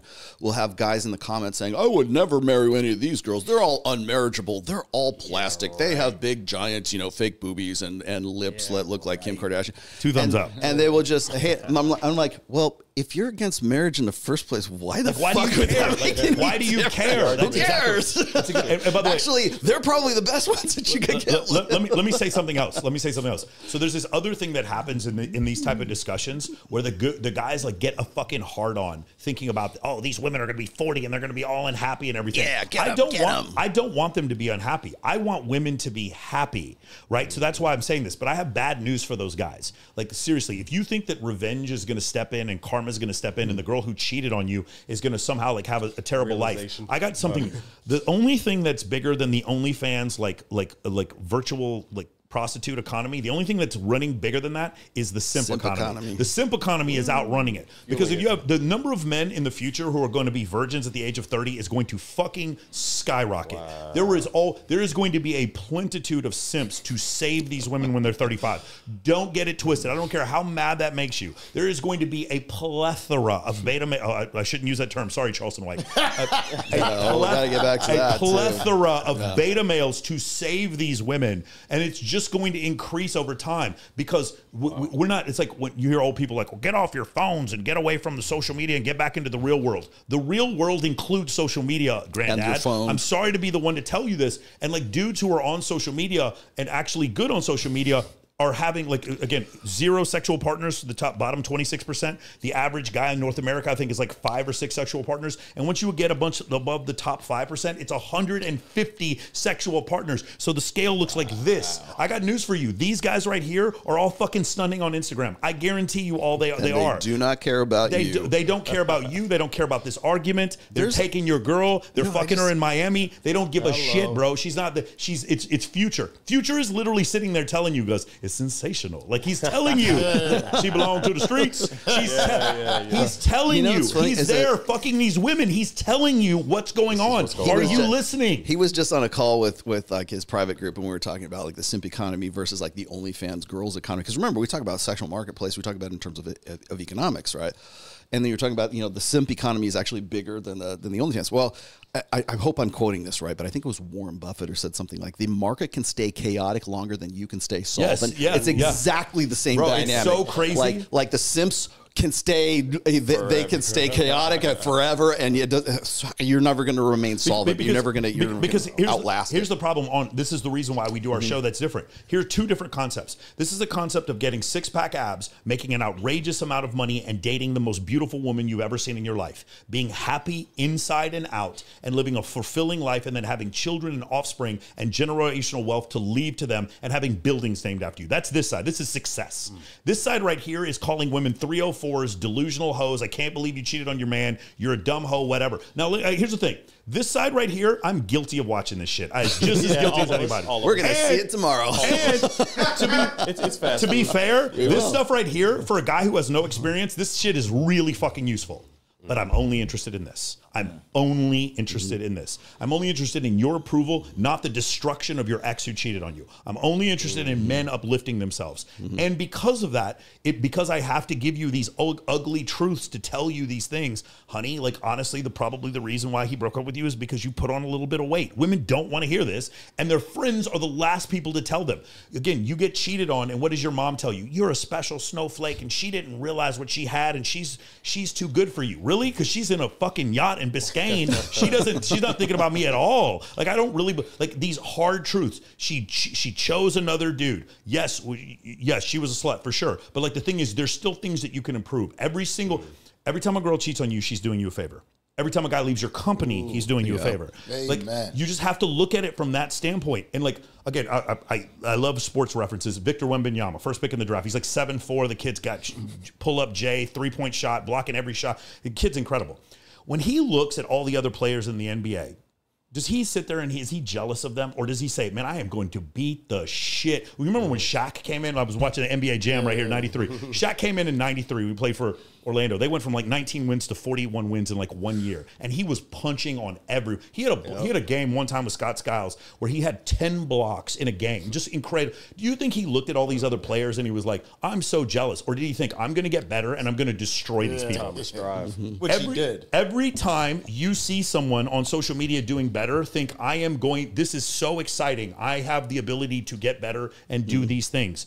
Don't look at these things with jealousy. When you do that, find a cohort of men who are doing better than you and learn from them. You guys, I'll tell you, somebody you absolutely should have on your show is Wes Watson. You guys know Wes Watson is? 10 years, did 10 years for attempted murder, got out. The guy's making $3 million a month doing coaching, fitness coaching. He has no sales team. The guy's incredible. One of the best motivational speakers I've ever seen. He has the most outrageous videos. He really teaches you Wes Watson. Wes Watson. He just moved to Miami. Anyway, I go to dinner sometimes. I'll be like, let's say Wes Watson's there. My buddy Dan Fleischman is there. It doesn't matter who these guys are, but what I'm saying is they're hyper successful. When the bill comes, what do you think happens? They're racing to pay the bill. Nobody's saying, no, I got the, no. They'll get up and go to the bathroom and like pay the bill before they even get back. So here I am sitting at dinner with these guys. Some of them are worth Ty Lopez will be at dinner, $100 million. And I'm sitting with these guys. And while I'm sitting with them, they're fighting to pay for this meal that I can't even pay for if I wanted to. And they're talking about concepts across the table. Each one of these concepts could make me millions of dollars if I would just shut the fuck up and listen. This is what it's like at the top if you really want to succeed. I do a clips channel now because of Rollo. There's so many. I do live streams now because I learned from Myron and Fresh. Like, I learn from people who are better than me. I don't concern myself if my ex cheated, whatever, this girl rejected me, whatever the fuck. I'm only concerned with bench press max, more money in the bank account, lower body fat percentage. Tangible results. What are the 45 books I read this year? That is all I fucking care about. And when you do that, you will notice a discernible improvement. And you're so focused on that. And while you're doing that, this crazy thing happens. This girl hits you up in your DMs who fucking ghosted you before. And she goes, how you been? It's been a long time. I've always had a crush on you. No, the fuck you haven't. I've always had a crush on you. Oh, I've always thought you were cute, blah, blah, blah, all this kind of stuff. Watch when it happens. And then the problem is you go right back to step one and you kind of like lose respect for women. I was like, oh, this is all I had to do? This is you. I thought because I was a special snowflake. I thought I went to church and they told me God had someone waiting for me. And now I'm sitting there and all of a sudden I just ignored you. And now women are paying attention to me because I'm successful. Imagine that. Like, that's all that happened. It's crazy, man. Well, I liked what you were saying before about the fact that there's the guys on one. There's part of the red pill audience is always going to be the guys who want blood sports. Yeah. They're always going to be the guys who want to see like Myron kick these bitches off the show, right? Yeah. Finally one got those are the highest viewed shows. There always will be. It's bread and circuses, and those guys are there for one reason. They're there to see the car wreck because they want to live vicariously through Myron to kick these girls off because they would never be able to do that in their real lives. And they love that. Okay, I'm not saying that's certainly a good business. It's been a good business model for a long time. Beat Brittany Renner's ass. But see here, or the Brittany Renner thing, or whatever. There's always going to be that want for red meat, and I talk sizzle and steak, right? You can't have the steak without the sizzle, right? So, but the problem is then it becomes nothing but sizzle all the time without any like real nutritional value, like is what I try to talk about. So when you've got the guys who are like that, and then the other guys that you're talking about who really benefit from this, those are the guys who may have been ready to self-delete. They get this information and now they're not going to, because that's where the real work gets done. My wife wasn't having sex with me. Now she is. Now I was a divorcee. I didn't have my kids. Now I have my kids, and I'm back in the dating pool because at 45, and I'm not going to be a statistic, right? Wow. So that's where the real work happens. And I think that one of the biggest problems in the red pill and the manosphere space right now is there's that good side of it right there where it's like we're literally saving guys' lives. We're benefiting them. They're building something and they're creating something more. And then there's the guys who are like, oh, I can't wait to get her, get off the show. Ha ha. You guys are too weak. You guys don't you don't call these bitches out. Bro. You need to kick them off the show. Bro, there's always going to be that. And so the problem is like the guys who really need the nutritional value, they really need the steak and not the sizzle. The problem is then they get dissuaded to even, well, I don't want to be part of that. It's all about Pearl and Andrew Tate and it's all about this kind of shit. Where's the real substance to this? And you really have to want it. You have to go hunting for that. And like I said, that's another reason why what our charter, I guess, for lack of a better term, is an obligation to objective truth. Because I'm more interested in the guys who can build themselves up with the actionable information that we have, as opposed to bread and circuses and blood sports. Although I will say that has you've got to have some sizzle there. But there has to be nutritional value. There has to be, like I said, that if you're going to give a dog a pill, right, you got to have the cheese, and you got to put the pill in the cheese, right? So the pill is like the red pill, but it's got to be in the cheese. Otherwise, the dog doesn't want to eat its pills. All my content, like all my advertisements, it's just me talking about high status networking. We don't even talk about dating, and then just me with tons of girls, and the girls are always facing me, touching me. I'm never touching the girls in all the videos we do, and so I sell them what they want and then teach them what they need. Right. Welcome to my course. You signed up. Steak. Let's get it. It's U.S. military training camp, buddy. That's the thing. Like, that's what you have to do because a lot of them don't want to hear it. Now, here's the thing. Myron Gaines owns 16 houses. 16 houses. To me, that is the most interesting. That is incredible. I was asking him questions because I want to get into real estate. But when he does videos on real estate, they don't do as well as when he kicked Frank Castle's girls off the show. So he has an incentive to do this. And that's kind of the place that you get put in. And it makes it very difficult. Did you say that till he Frank Castles? Frank Castle means he kicks him off the show. Frank Castle Punisher. Yeah. I'm like, all right, because I haven't heard his name in a while. I like that a lot. Yeah. So he'll kick him off the show, right? And so you're just incentivized. Now, here's the thing. Let's look at it the other way. Like, you guys ever watch Home Math? You guys should watch Home Math. He's terrific. Have you watched some Home Math? It's on YouTube. It's terrific. He makes real estate. Is that about? No. Home Math is literally about the economic Hoflation. Home Math. Hoflation. Like that. Ho. Anyways, it's a really great YouTube channel. And he talks about these different concepts. Anyway, I forgot what I was talking about. But like going back to the idea, it's like you have these concepts that are. Oh yeah, I remember what he's saying. He's saying like I love the way he describes it. It's like there's different levels of thinking. There's one level of thinking is I'm good, you're bad, fuck you, let's fight. And then there's another level of thinking as I'm good, you're bad. And then one of these things as well, I'm probably believe this way because this is where I'm from. So I'm a Protestant from Texas and you're from New York. And therefore I am a Rangers fan and you're a Yankees fan. Okay. So like that okay. So I kind of understand. And it would be kind of weird if you were from New York and you were a Rangers fan. So I kind of get that. Yeah. And then there's another level. It's like, well, I kind of understand where your aggression comes from and my aggression comes from. And then you finally get to a level like we're kind of all the same people. We're a function of evolutionary psychology. And like we really should kind of get along. And that's what you should do. So like, again, with women, it's like, okay, do women unconditionally love men? Well, that doesn't make sense. Women should unconditionally love my child. If I have a child with a woman and she's going to push one of us out of the way because there's a train coming, push me in the way of the train to save the child. Right. That makes sense to me. My genetics get passed on. So unconditional love should be reserved for the child. That makes sense. I don't understand why that's a problem. And so that's very difficult for people. For me, though, where's the unconditional love? When someone breaks into the house, I'm the one who gets the shotgun. I'm the one who goes there and risks my life. The unconditional love is coming from me towards the family, not from my wife. And so that's very offensive to people. They don't like this concept. They don't grasp it. But if the child isn't there? What do you mean? If there is no child, it's just you and the woman. So the thing is, it's all conditional. Like the problem is when you say unconditional love, it's a fun thing to talk about. If my girlfriend cheats on me, guys, I'm going to break up with her. I just got bad news. And I've told her this. I'm like I love you. This is great, but that's a condition. Like, just so we're clear, by the way, if any of you are have a girlfriend and your girlfriend attacked your mom, you'd probably break up with her. Like, I'm sorry, guys, there are conditions. If someone took your child away, you can sit there and make up all this bullshit about, there's always conditions. It is always fucking conditional. The only unconditional thing I've ever seen is a mother loving her child. That makes sense to me. That part is unconditional. And it should be, because if it wasn't, then the species would have died off 60,000 years ago. Yeah. You have to have this irrational belief where women will do anything. I'll do anything to get my son into this preschool. My son is smart. They have this irrational thing to uplift their child. That makes sense, right? Yeah, so if I understand that these concepts exist in evolution, then the concept of a woman wanting to have the best mate she possibly can, a better mate, hypergamy, that's what it means, right? But like women doing better, then that means that her necessity to leave one man for another, or maybe cheat or monkey branch or whatever, it is a function of her evolution, just like me wanting to have several sexual partners is a function of my evolution. So therefore I can't blame her for it. And so having that understanding makes me, like, having that higher level understanding, we shouldn't hate women. It is a function of evolution. I am very glad that women have unconditional love for a child, but not necessarily have it for me.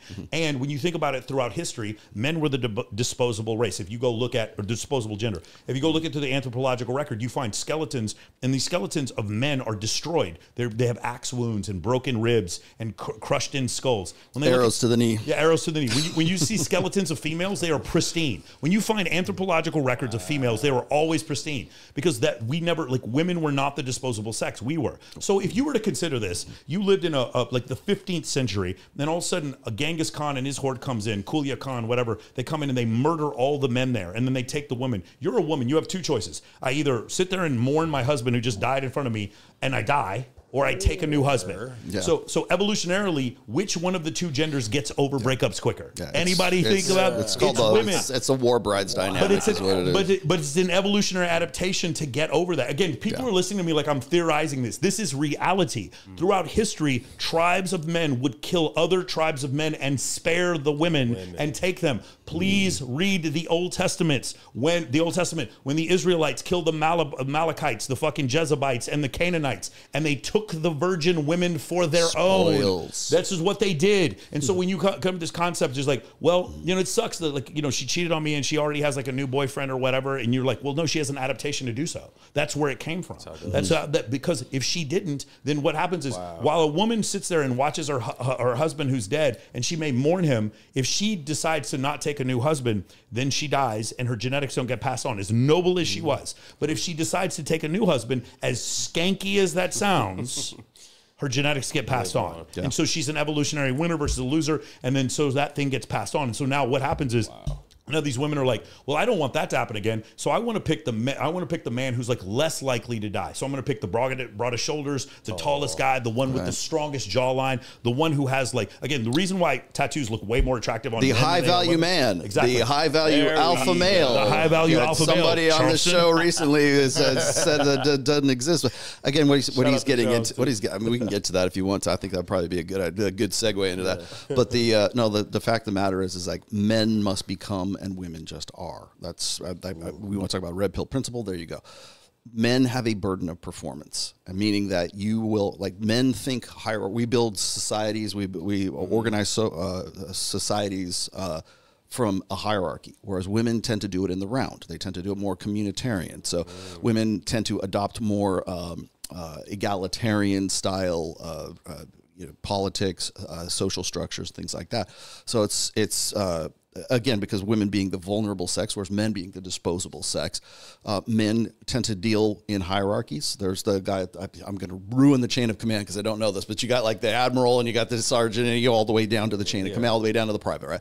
Then you got the CEO all the way down to the guy who's the janitor. So you've got so men tend to organize societies based on ideally merit hierarchies, whereas when women come into social power, they tend to take it and put it into a communitarian style. Now, it's not to say that women don't compete with other women, they do, but they do it from within the collective, as opposed to men want to get a step up. They've got to defeat they got to defeat the final boss at the end of that. Even video games, right, are still based on, okay, I got to go through these guys before I get to the final boss, and then I beat the game, right? That's a hierarchy. That is got to get a fatter ass. Yeah, that's exactly. Yeah. And it just depends. Like I talk to these guys who say, "We're Rollo, I'm not really competitive." Blah blah blah. I go, I bet you are. I bet you can play chess and you kick ass at it. I bet you play this video game or you play Call of Duty and you get real competitive in that.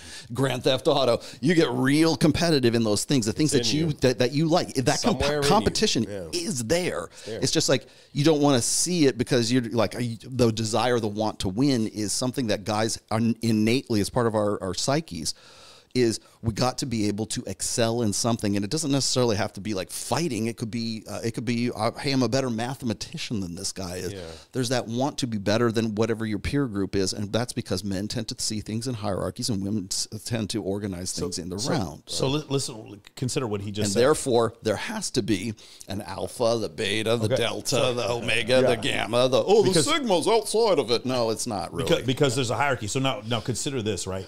Consider this concept. We have two genders, and one of the gender, the men, they want access to the women for reproductive access, and they're just everything. Like when you consider like a man's desires, so many of them are based around access to women, right? Like so many, literally women being the pickier of the two genders is the reason why we built buildings, solve Sudoku puzzles. Survival and reproduction are really the base drives for men. So let's consider that. So if men are going to do things to compete with other men in order to get access to women, and women need, like, they value these men who are more competitive and more successful. So we have a gender of men who are rewarded with sexual access for being more successful, for being more aggressive, for being more competitive, and for being more competent.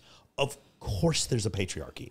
You reward the men who are the most competitive with the most sexual access, which means you're going to force an entire gender through millions of years of evolution to be more competitive. That's the reason why we have 17 times as much testosterone as women do. So as doing so, now we have now in a vacuum, we have one gender full of women who have a testosterone level, let's say between 60 and 100, and men are like 800, 900. Of course we're going to be more assertive. And in these fields, you're going to see men dominate in fields like, law enforcement or, politics or whatever, these different fields. You have to be assertive. But where you have to be assertive and you have to be competitive. You're rewarding men for being competitive and then complaining that there's a patriarchy. Like, do you understand the problem here? Like, it doesn't make any sense. Their whole purpose in life to survive and replicate is to get access to you, and you're only giving access to the men who are capable, who are the most capable and competent, and those things make them more successful in society. Patriarchy is the natural outcome of how we evolve. It's understand what he said? He didn't say it was good or bad. He said it was good or bad. Good or bad. He said it was a natural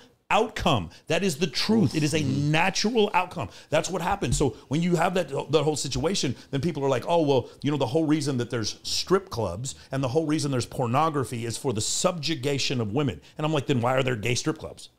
Why is there gay porn then? It doesn't make any sense. No, it's there because part of us, it's that dog in it. You know how competitive Michael Jordan and Tiger Woods were, and they also cheated on their wives. Do you remember that? It's that fucking dog. It's that psychopath that's in there. If you look at patriarchy, if you look in its most idealized sense, okay, I'm not saying you take away all the horrible things, like the exploits that could come from patriarchy, because that's the first thing that feminists will want to say is like, well, this is why patriarchy is bad. It's tyranny, and it's like, no, you're talking about androcentrism. That's a whole nother thing.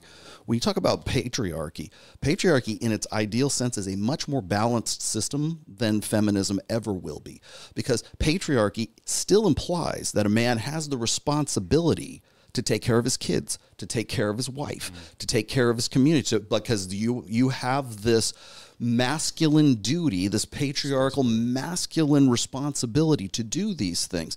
The problem is there also, at least in an idealized sense, is there's an authority that's implied in patriarchy that says, if I have these responsibilities, then I need this authority to affect those responsibilities. So it's a much more, so guys who are not responsible for their kids, guys who slack off, guys who don't live up to their patriarchal, masculine responsibilities, they're still going to be, ridiculed. They're still going to be lambasted. They're still going to be criticized for doing those things.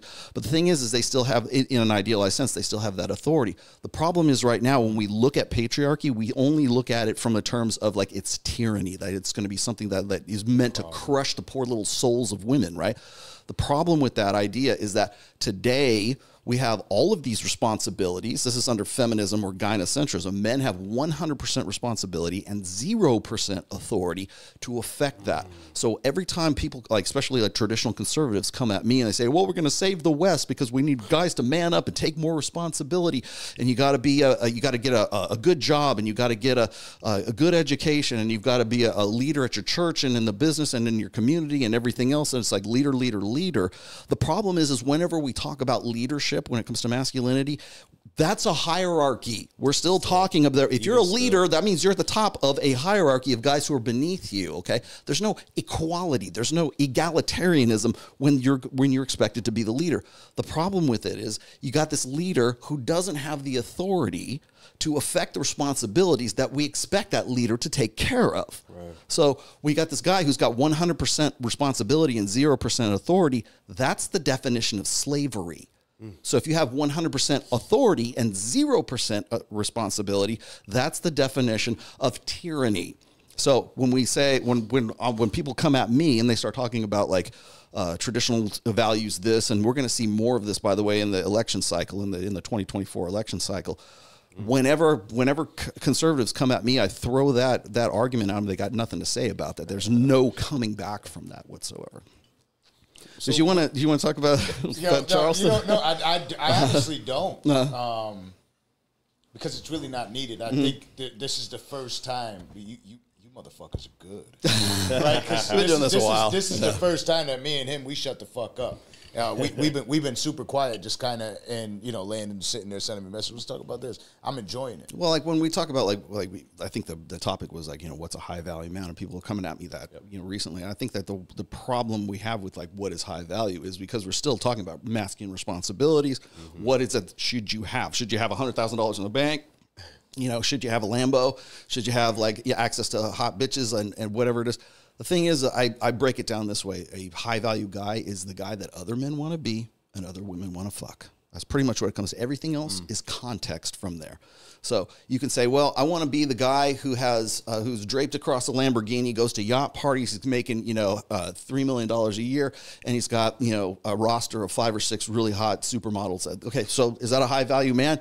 In some context, it could be Dan Bilzerian. Is Dan Bilzerian a high-value man?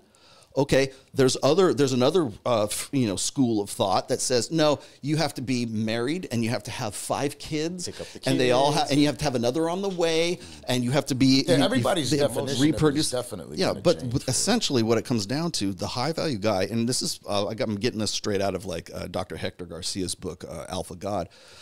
3 things have defined high value powerful men throughout history. And that has been resources, money, whatever, territory, the space that you have, and then access to beautiful, preferably virginic, but beautiful, young, fertile women. So that's been true for Egyptian pharaohs and the Caesars and dynastic emperors of China and the Forbidden City, to tribesmen in the Amazon rainforest. They all have those 3 things in common, which, by the way, most primates have in common as well. So it could be chimps and gorillas, bonobos, whatever. It's the same thing. The alpha male of that troop of monkeys or whatever, they protect territory. They have access to resources within that territory, and he has access to a harem of fertile female monkeys, right? Very similar to that. So when we're talking about what's a high value man, he's the guy that other men want to be and other women want to have sex with and reproduce with. Now, how that plays out to the guy in the fishing village in the coast of Chile might be a whole lot different than the guy who's in Miami or in Brickell right now or in Las Vegas. It just depends on what the context happens to be for what that guy happens to find himself in. What ecosystem you're in, really. More or less. I think here's the real questions I want to get to, right? Because I feel like we're so deep into this that I want to give the people that watch us gems. Okay. People that are home for us. They're in a trove right now. And I hope they got feel notepads out for this episode. Because I think a lot of what you're saying, there's certain things that I could feel them asking. You know what I mean? A couple of my friends that are watching. I know. I play chess with myself. I feel like most men that are trying to get into that right relationship struggle. You know, because a lot of the women, I feel like, as good as these men are, and that they're trying to be, because we're trying to let go of our past.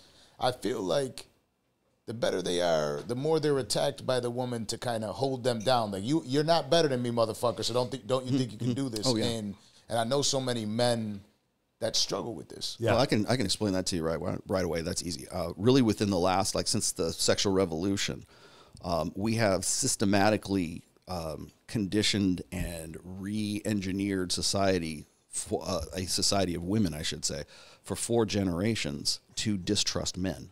It's simple as that. And it really came with, like, the advent of hormonal birth control. So women had more, they don't have, like, I can have sex and I don't have to worry about getting pregnant, or relatively speaking, worry about getting pregnant with this guy. Or now I have more choices. I can still have sex with this guy, but if he's not the right one, then I've got a fail safe, which is either abortion or I've got hormonal birth control, so that maybe I can get with this guy. You want to know why marriage rates have plummeted since 1971, really, and divorce rates have skyrocketed is because of one thing, which is really the advent of hormonal birth control, the sexual revolution, and all of the social changes that happened in the wake of all of that. One of those changes was the distrust of men, because we're putting women into the workplace, we're putting them into, like, a social structure that's already pre-existing, which was a masculine hierarchy that women now enter into. So the thing is women need 2 things. They need alpha fucks and beta bucks, okay? It used to be that women needed a man for provisioning, protection, and parental investment. Those are, like, sort of the long-term security aspects of what women need for their sexual strategy. Then there's the alpha fuck side. Is he hot?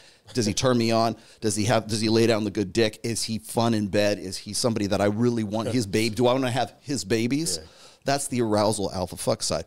The thing is from, say, 1965 all the way up to 2023 right now, women have more or less covered that. They've got provisioning, protection, and parental investment down. And if they don't, the perception is that they do. So they can go and get their own money. I got my own bag. I don't need a man. I want a man, but I don't need a man, even though they actually do need men. But the thing is that there's this pervasive idea that it's all about the want and it's not about the need anymore, because women can provide for their own long-term security. The beta buck side of that has, at least perceptually, been taken care of. So anything that a man could provide for a woman in the long term, whether it's babies or it's provisioning or money, still important. But it's not as important to a woman who's making $500,000 a year on OnlyFans, or she's making her own. She's got the bag. I don't need a man, but I want a man. What is the man she wants? She wants Jason Momoa. Yeah. She wants Justin Waller. She wants the guy who's 6 feet tall, 6-pack abs, a big dick, and knows how to use it. Right. That's more or less what women want. But the guy that they don't need that guy anymore, because they can take care of that themselves. It's the long-term security aspect of it.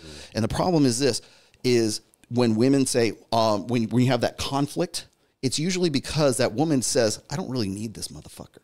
I can get along without him. I can divorce him before I'm 40, and then I can go and, like, Stella got her groove back, eat, pray, love, that kind of stuff. I can have a fourth quarter baby. Exactly. Yeah. Oh, man. And so there's always these fail-safes and these options that are always there, even from within marriage. So when you see this sort of power struggle, like he ain't all that, he ain't shit, right?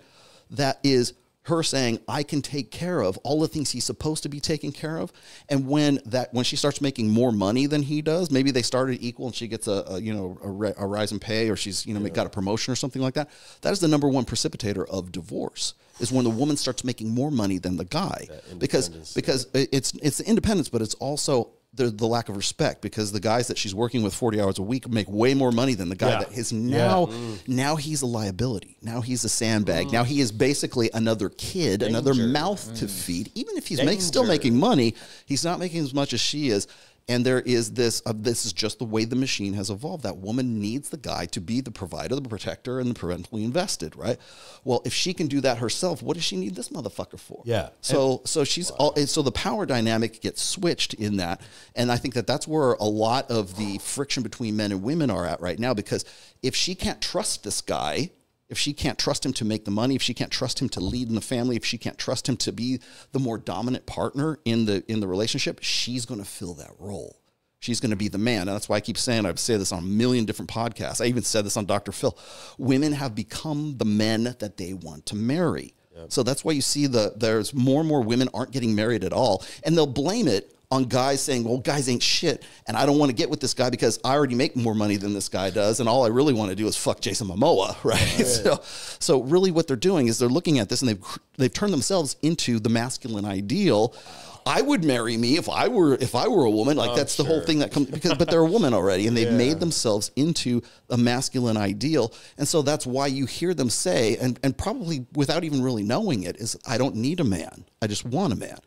I just want a man around to, like, fuck me and then leave, more or less, is what it comes down to, because she doesn't feel, anyways, that she needs that guy for anything other than just, like, her most immediate gratification at that point. You're no longer suitable for survival. So that power dynamic right there is, if she can provide for her own long-term security and you can't, now you're just another child, and you've been relegated down. You're not the husband anymore.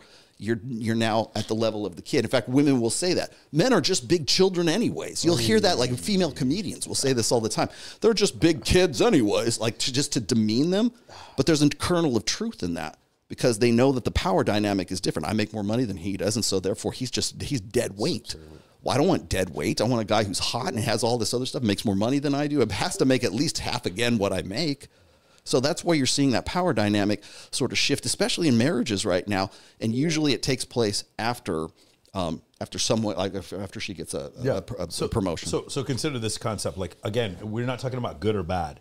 A woman all of a sudden now has the ability to make $300,000 a month on OnlyFans, and I've seen girls do this. And I'm just like, we're not being realistic to think that we wouldn't do the same fucking thing. Okay, we wouldn't. No, obviously most girls are not going to make it. Most girls make $20 a week on OnlyFans, but they are less than $200 a month. Most girls, actually, that's, I think, like the average, whatever it is.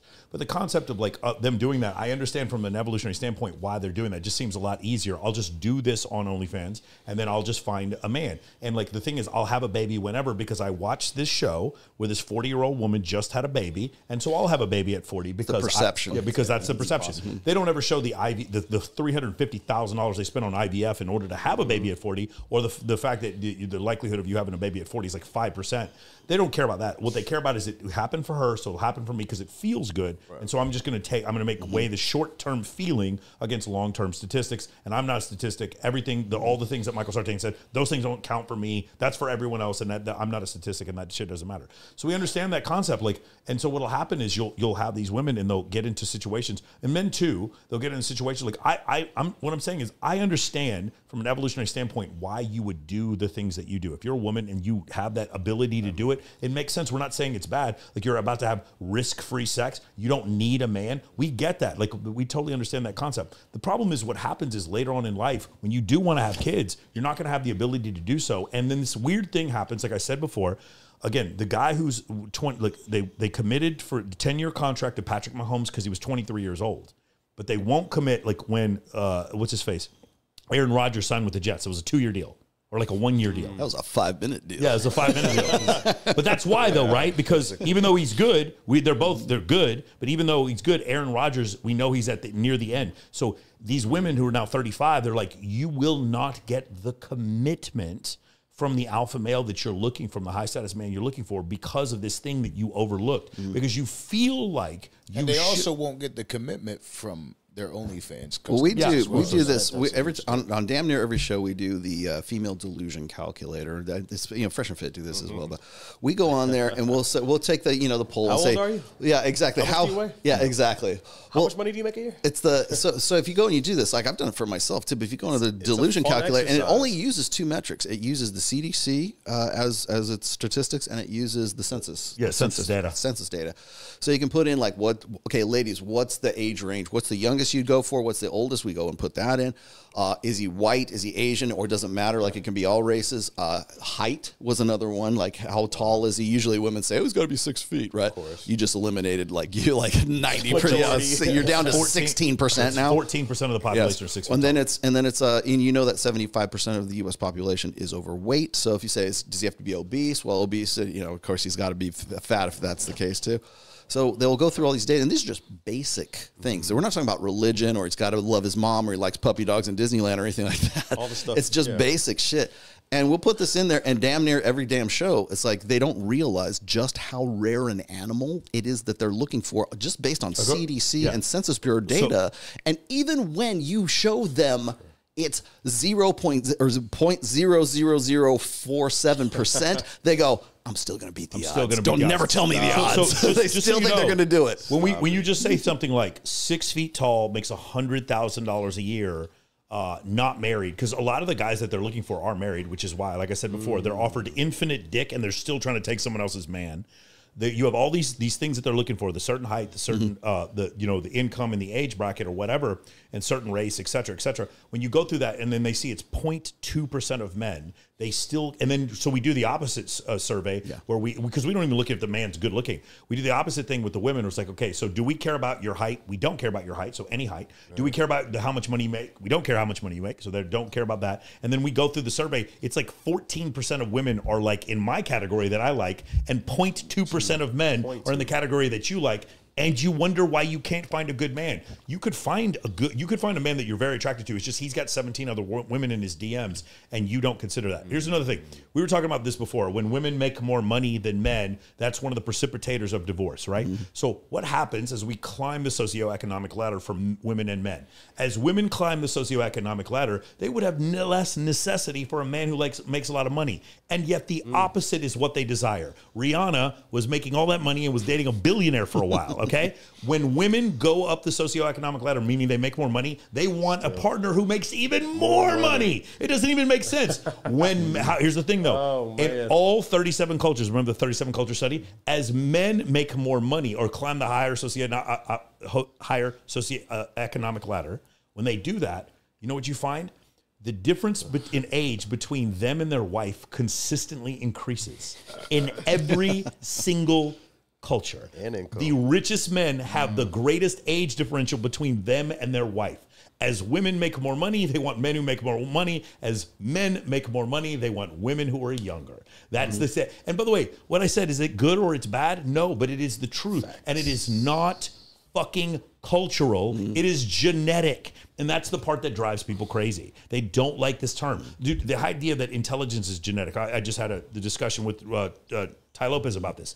That's interesting. If you have kids that are not smart, like the reality is there's a ton of things that they can do. They can go play running back, or they can become a fucking painter. There's a bunch of things. They can actually become an incredible salesman. They can become an actor. There's a bunch of stuff. But the likelihood of somebody who has a 78 IQ, pushing it up to a 120 is impossible. Like your IQ just kind of is what it is. When it comes to eye color, when it comes to height, when it comes to skin color, or the coarseness of my hair, we don't have a problem when it comes to genetics. But when it comes to heritability of intelligence, people get woefully offended. No, I'm going to get my child into the best preschool ever, and they're going to get super fucking smart. And you look at the studies, and it's just not true. And these preschools are ripping you off, making you think that they're going to be able to do something when they can't. It's just not true. It's because people still cling to the ideal of the blank slate. Yes. They think that there's we're fighting against the blank slate. Everything. Exactly. I've been throwing out this term throughout today's shows. It's social constructionism. people think that it's society that makes you this way. No, it's not. The nature versus nurture debate is over, and has been over really since the mid 2000s when we plotted the human genome. And so there's actually, I don't have it on, I couldn't give it to you on hand right now, but there are 4 laws of behavioral genetics, and these are, if you read these and you go through, just step by step each one of these, you'll understand that basically pretty much everything we do, like behaviorally, what we are express in ourselves it's all fundamentally genetic. And so, like what we were saying about IQ, that's genetic. It's heritable, right? So just the same way as like inheriting like blue eyes or brown eyes or whatever else, it's pretty much the same thing. People don't want to talk about that because they still want to believe that everybody was born equal, and then from there you can just do whatever you want. It's like, no, we're not born equal. Okay, I mean, it should be obvious that first of all. Second of all is the idea that it is all about society and social constructed. Everything that we do, for instance, when we're talking about like body fat acceptance or beauty standards and these things, women only find these little teeny tiny cover models to be beautiful because they've been taught and socially engineered to think that. No. That's the way the machine evolved 200,000 years ago. Like has nothing to do with that. But the thing is it's convenient. We're still clinging to when it comes to like sociology, psychology, evolutionary psychology, all that stuff. This has been settled a long time ago, but we're still clinging to these ideas like the blank slate, ghost in the machine, the naturalistic fallacy, meaning like if it's natural, it's got to be better than if it's not natural. No, it's hemlock is still going to kill you even though it grows in the fucking ground. Okay, and then there's social constructionism, and then there's the blank slate, social constructionism. Really what it boils down to emotionalism. And I think one of the biggest conflicts that we're always going to run into, whether it's ideologically or if people want to say the red pill's about politics or it's about ideology or it's really, to me, no, it's always going to be about intersexual dynamics. But even in those terms, you're going to have a conflict between empiricism, objective reality, and people's emotions, emotionalism. So anytime I see this conflict, like we're going to debate whether God is real or is not, okay?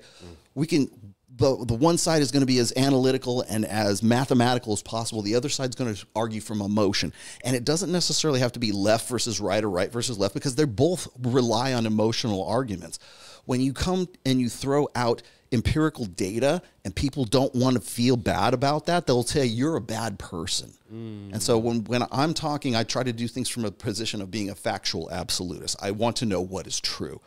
Whether it's right or it's wrong, well, we can talk about like best practices later on. Right, but I want to know what's true and create a predictive framework around what is reliably true before I can say, here's how we ought to do it. Here's how we should behave as according to this truth that we know, right? Whereas people want to reverse that process.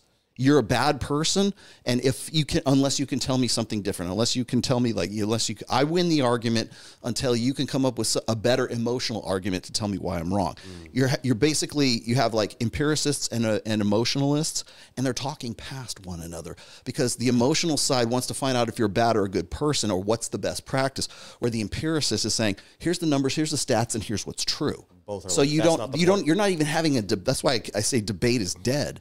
Because the people who are doing the debate, one's usually the empiricist and the other is the emotionalist, and they talk past each other. And the goal of the debate for an empiricist is to find out what's true. The goal of the debate for the believer, for the emotionalist, is: are you a son of a bitch, and are you evil or are you good? That's really what it comes down to. Sounds like my arguments with one girl. Yeah. The emotion that's involved. I feel like most women. I mean, it's true, right? The men use the logic, women use the emotion. Have you seen? There's you'll have to dig this up, but you'll get a copyright strike if you put this on right now. But there's a really great it's like a 2-minute, 3-minute video. It's called "It's Not About the Nail," and what it is it's like this couple, and they're sitting on a couch, and they're having this conversation. She says, "I feel like I've got this really horrible pain in my head, and it just won't go away." And it's just and she's just going on and yammering on and on about this pain in her head. And the guy's just sitting there, he's like looking at her, and she turns, and she's got this nail that's stuck in her head.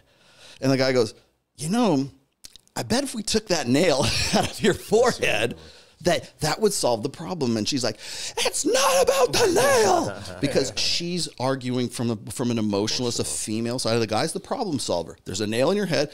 That appears to be the source of your problem, and you probably would have a relief and you wouldn't have that headache if we could just take that nail out of your head. And she just, it's not about the nail. And so she, she goes on. Ask how it got there. And yeah, exactly. So you guys never listen, and but what they're doing is they're talking past one another, right? So you've got the guy who's really the empiricist. I know how to solve your problem because of the fucking nail in your forehead. Yeah. And she's like, it's not about the nail. I want to talk about this. You men this, you listen to women. And so it goes into this sort of emotional diatribe when really probably the solution to the problem is just pull the nail out of your head. So how do you solve it?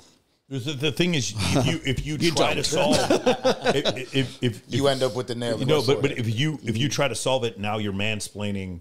Now you're so here's the issue. Like when you look at distribution of IQs, this is Aaron Clary who wrote about this. What you'll find is that men and women score about 100. They're on average. It's not like women are 2 or 3 points below. They're about the same. What happens is a far greater number of women score inside the first standard deviation, which is between the scores of 85 and 15.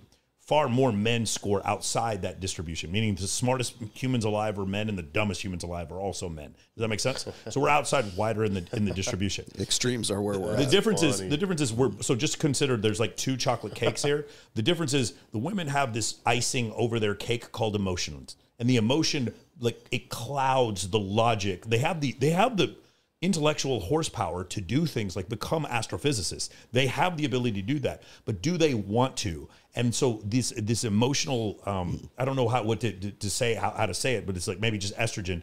This thing that happens, it clouds their ability to do things. It's like what is Ronald Reagan said about Democrats? It's like Democrats are smart too. They just know too many things that aren't true. It's stuff like that. It's like, but what happens, where the danger comes, is that when your emotions are so strong that you start believing that your emotions outweigh objective reality. Then we start getting into dangerous situations. Then you're talking to your girl, telling her not to drink and drive. When you're talking to her on the phone, but she's like, no, I did some coke, and you ever talk to somebody like that? I did some coke, so I'm good. It's like I don't think you're hearing me. And then you tell them, it's like, hey, just and it's funny because I've done this before. I had a friend of mine. She was like drunk as shit. She snorts some coke, and she's like, yeah, I'm sober now because I snorted coke. And so I send her the study showing you're not more sober. Really not. You just have a higher heart rate. Your heart rate has gone up because you did the cocaine, but you're literally just as drunk. And she's like, but she feels like she's sober, so she fucking drives anyway, bro. Like it's like crazy. It's like, well, it's like, I'll give you another good example of this. It's more recent. Is when you see transgender athletes, like biological men, dominating female sports. The emotion is, well, he identifies as a female, and because gender is a social construct, and we all want to play along and pander to this, and we all want to say that he can be just as much a woman as any biological female. Therefore, we have to let him compete in female sports. And what happens? Goes in there, dominates. I think it was the best female swimmer. Is like the 436th, she was like in the 400 place. Yeah, 400 place and number one in females. And so what you're looking at right there is as I said before, you're looking at the conflict between empiricism and emotionalism. Emotionally, we want to think, oh, he identifies as being a female. He was going to go in there. He's going to do that. Zuby, by the way, has identified as a female, went in, broke the world's record for female deadlifting, promptly went back and changed his thing and went right back out. And it was funny as hell, and it made the news because it's emotion versus reason. And so when you see a woman who says, oh, women can do anything men can do, except for, I don't know, break down a door or be a firefighter, as an effective firefighter or whatever, something that needs physicality, is life or death in that particular job. Yeah. That's empiricism smashing headlong into emotionalism right there. So whenever and by the way, it's always biological men. You don't see biological women who identify as male who come into male sports and dominate that. Do you guys hold on? Did you guys know there's absolutely no rule in the NBA against women competing in the NBA? There's none. I love that. Do you guys know that? There's no rule. Hold on. There's no rule. I looked it up. There is nothing in the world to stop an NBA team from drafting a woman to play. Nothing. but there doesn't need to be a rule, does there? There doesn't need to be a rule, does it? It's like it's one of these situations where it's like what you talked about before. Women can do lots of incredible things, but they can't be a saw gunner in a Marine Corps unit. They can't. It's a 75-pound rucksack. It doesn't work that way. So there's these the different things that happen, and when you hit that, like you said, the empiricism thing. Here's the thing. Here's where we get like the confusion. There are social constructs in gender, but gender is not a social construct. Right. Gender has to do with at the formation of the zygote. Are you XY or are you XX? That's what gender is. Now, what's happened is we're going to bastardize that word and say, well, gender is also a social construct. There are social constructs in gender, just like if I am a Muslim man, I may be more likely to have different facial hair than if I'm a Protestant man. That's a social construct that exists within a male gender, but it's a different social construct amongst different religions and different ethnicities. Okay, that's fine to have that, but that doesn't mean the entire gender is a social construct. Right. For instance, it's not a social construct that men are more interested in casual sex than women when men are more interested in casual sex than women in all cultures. That's not a social construct. When I have 17 times as much testosterone as a woman does, that's not a social construct. And so that's where people get this confusion. It doesn't mean but by the way, neither one of us have a problem if someone wants to transition. That is not the issue. But what the issue is if I then say afterwards, hey, just want to let you know, even though you transitioned, you're still a dude. Even though you transition to a woman, you're still more likely to get prostate cancer than the biological female. Yeah. Sorry to let you know this. If I were to say that, that doesn't make me hateful. No, I'm not, because I was born a woman. Yeah, you know what I mean. You just don't know, but I knew. And then, by the way, but that's all fine. Like again, I fought for the First Amendment when I was in the U.S. military. If someone wants to transition, I don't have a problem with them transitioning. What I have a problem with is them telling me I'm wrong for still recognizing the fact that if we looked at a DNA sample, you're still going to come up XY. That's the problem. That's the issue. Like, I'm not hateful for telling you an objective truth, but I still if I had a family member and they were like, hey, I want you to identify me as she, her, I would do it. I actually would not have a problem with it. Okay. I would be totally cool with it. Do whatever you want. By the way, I feel the same way for the girl who makes $350,000 a month doing OnlyFans. Fuck anyone you want on your OnlyFans. But when there's a dude who wants to fuck your 23-year-old sister who hasn't been run through, instead of you, don't complain to me or say that it's misogynistic. We told you this was going to happen. If I start taking a bunch of fucking steroids and then by the time I'm 40, my kidneys give out, I don't blame the doctor. I have to take responsibility for my actions. Right. But for some reason, when women do the same thing, they don't want to do so. And then so that's where the issue is. By the way, men do too. That's why I said the simp economy is growing. What is the simp economy? I didn't take accountability for my actions, so I didn't get in better shape. I didn't build a business. I didn't read any books, and I stayed in my room and played Grand Theft Auto 6 while masturbating. That expectation of women to be able to that's the bombs right there. That's the first button. To have a fail safe. Yeah. Like what you're saying right there, they don't want to take responsibility for their actions. That, once again, is responsibility versus authority. Women want that authority to be free from don't judge me. Stop judging me. They don't want to have they don't want the responsibility, but they still want the authority, so that when the shit hits the fan, they can still say, well, I'm a woman, so therefore you're going to have to respect my wishes. The other thing is, like, when we talk about like feminism, it teaches women two conflicting things. One is that they're victims. They're constantly victims of oppression, of historic, crushing oppression of the patriarchy. And that's first. And that they're also, at the same time, superheroes. They're Miss Marvel, Captain Marvel. They can do anything. They can be an astronaut. They can do whatever the fuck you want. And both of those are conveniently applied in the situations that they can maximize the most authority in those situations. Like a microcosm of that would be Brittany Renner. Watch Brittany Renner is just bipolar. Come on, watch Brittany Renner at the end of the conversation that she has with Andrew Tate on Pearl's thing, where she is completely, totally acquiescing to everything that Andrew's saying, and at the end, basically asking him for absolution. What do I do? What do I do to get over this? And then watch her. That was a good one to watch. Yeah, and then watch her on your show grinding on Charleston White. Like, watch she is doing both. Like again, bipolar. Like, again, the situation is I don't dislike Brittany Renner at all. But my issue is like I do. when it comes to the situation, like Deion Sanders has her go speak to Jackson State and basically explain, hey, this is how we're going to try. Girls like me, we're going to try to juice you. We're going to try to get your money. We're going to try to get this clout on you. We're going to try to trap you into a baby, et cetera, et cetera.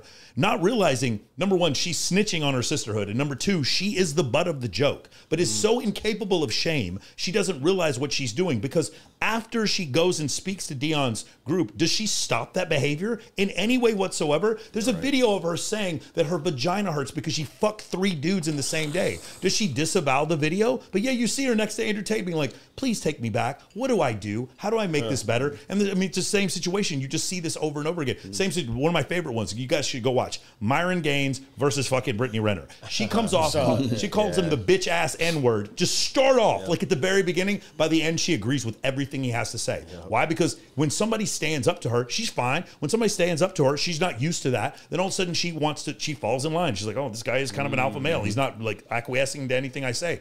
And so you see that situation. She is like such a perfect example of that dichotomy. Now, it's a bad example. It's not really in good faith because I personally believe she has borderline personality disorder. But that's the thing. Like, you can kind of see both of I'm a superhero and a victim at the same time. You literally.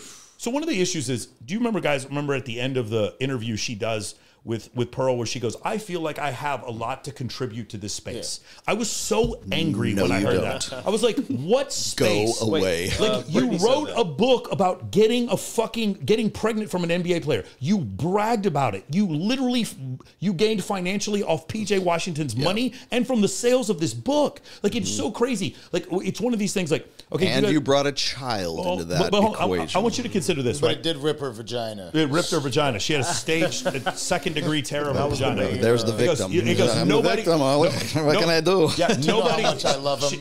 It won't work anymore. She goes. Nobody can tell what I'm going through, except the 8 billion mothers who gave birth. Also, like, they can also tell what you're going through. Anyway, the issue is when you listen to her say that, she's like, I have all this to contribute, and I'm like, you haven't even disavowed what you've done wrong. What do you have to contribute? It's like, okay, do you guys remember when Donald Sterling got caught saying all that racist shit, right? V. Stiviano recorded him, and then he goes on television and he starts talking about, like, he starts trying to explain himself. And what does he do? Does he make it better? He makes it so much worse. Same thing with O.J. Simpson when he talked afterwards. Same thing with fucking, did you guys see Lindsey Hill, the girl who accused the baseball player, what's his name? Trevor Bauer. Accused Trevor Bauer of sexual assault. Turns out there's videos proving none of it actually happened. Everything was thrown out of court. She couldn't even get a protection order against him. She goes on a show to try to clear her name and gets absolutely eviscerated. Why do people do that? Why does Brittany Renner, after what she did, continue to go on these shows? Because she is incapable of shame. It's like a clear sign of narcissism. Like, there's no way, if you had done what she done, like, consider if you're PJ Washington, every time she goes on a show, like, how mortified you are that this is the mother of your children and she's saying this crazy shit, getting drunk and doing this stuff. Like, you would just be mortified. So why does she continue to do it? It's a sign of narcissism, which is one of the things he and I talk about. Bipolar. We talk about cluster. Bipolar is a mood disorder. She is clinically insane. Yeah, I mean, really, clinically, she needs. Stop it. Go get help. Let me make this clear. Also, everything I'm saying, I would absolutely say if she was here. I'm saying this like from a clinical standpoint. She has no ground to stand on morally, and yet says that she has she has something to contribute to this space. People tell you as like Wes Watson has something to contribute to his space because he went to prison for 10 years for trying to kill someone and got out and reformed his life. He did something. He repented. He grew from it. He has something to contribute to the space. Yeah, he acknowledged the problem first.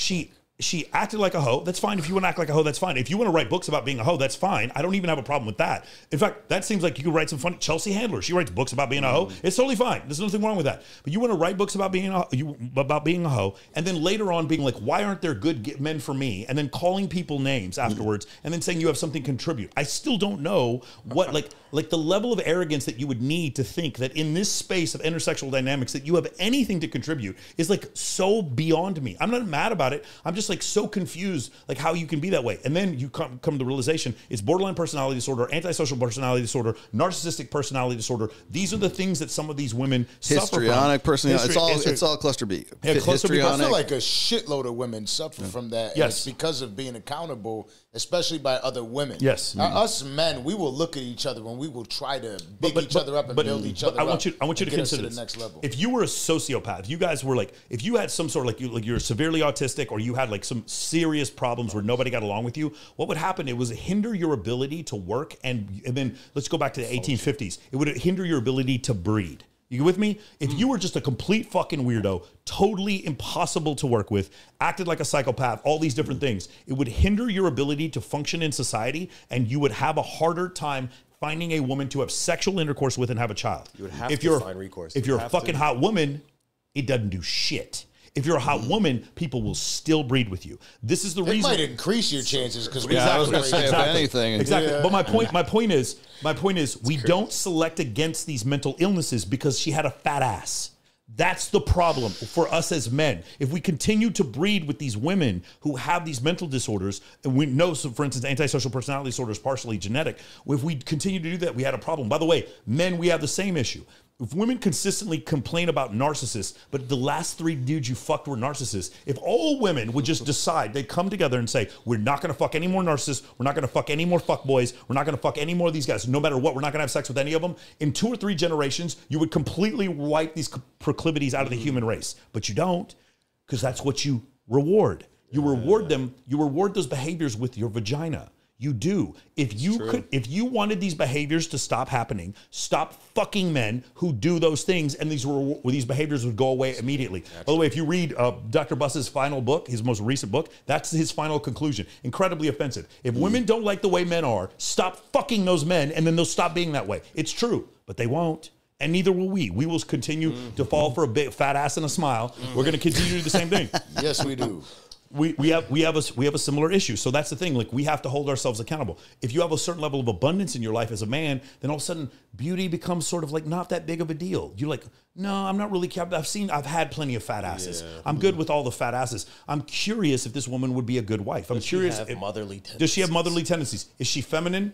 Is she nurturing? Does she complement my business and my path in life? Is she going to be loyal to me? And is she going to embarrass me? Like, these are the things I'm going to look at. And look again, like, I'm so obsessed with this whole fucking concept because I'm a huge NBA fan. And like, the thing is, PJ Washington was fucking 19 years old. Yeah. And she walks up with that fat ass and just is like, of course, bro. I don't even blame him. But the problem is, like, when you see this situation, it's like, from his standpoint, I hope to God, like, everything works out in their whole situation because there's a child involved. Yes. But like, that is one of the best teaching moments as men we could possibly, that and the Logan Paul situation are like the best possible teaching moments for us as men to say, why did we do this? Logan Paul actually is not a good teaching moment because he still hasn't broken up with her. Yeah, he's still in it. He will when she finally cheats, he will break up with her. But like, until that happens, he hasn't broken up with her. So it's not quite the best teaching moment. But we learn these situations. Like, consider Amber Heard shitting on a bed and how crazy and loony that is. Now remember, that story's remember, great. hold on.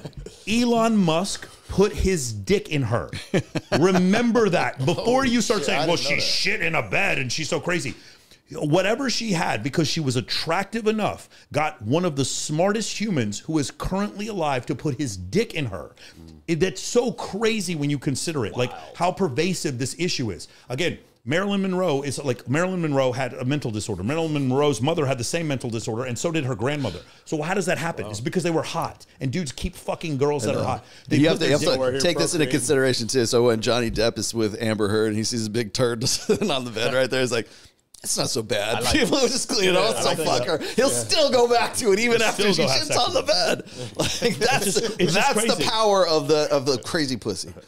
No, but it's like, again, we go back to the same thing. What possibly could be the explanation for all this incredible irrational behavior? We're hairless murder apes. That's the reason. We are designed for an ancestral period 50,000 years ago. We are not designed for today, where it's like, I used to have to go kill and hunt my food to bring it back to my tribe. Now I push a button and endless calories, French fries, shows up at my door. Endless calories shows up at my door. I used to have to like perform in order to get access to hot women, now I just look at pornography, endless free pornography for me. And you just like consider like, what is this? Why are we so evolutionarily mismatched? But because so like the part of the solution to these ailments, which it's kind of what it is the red pill, right? Is it possible to red pill too early?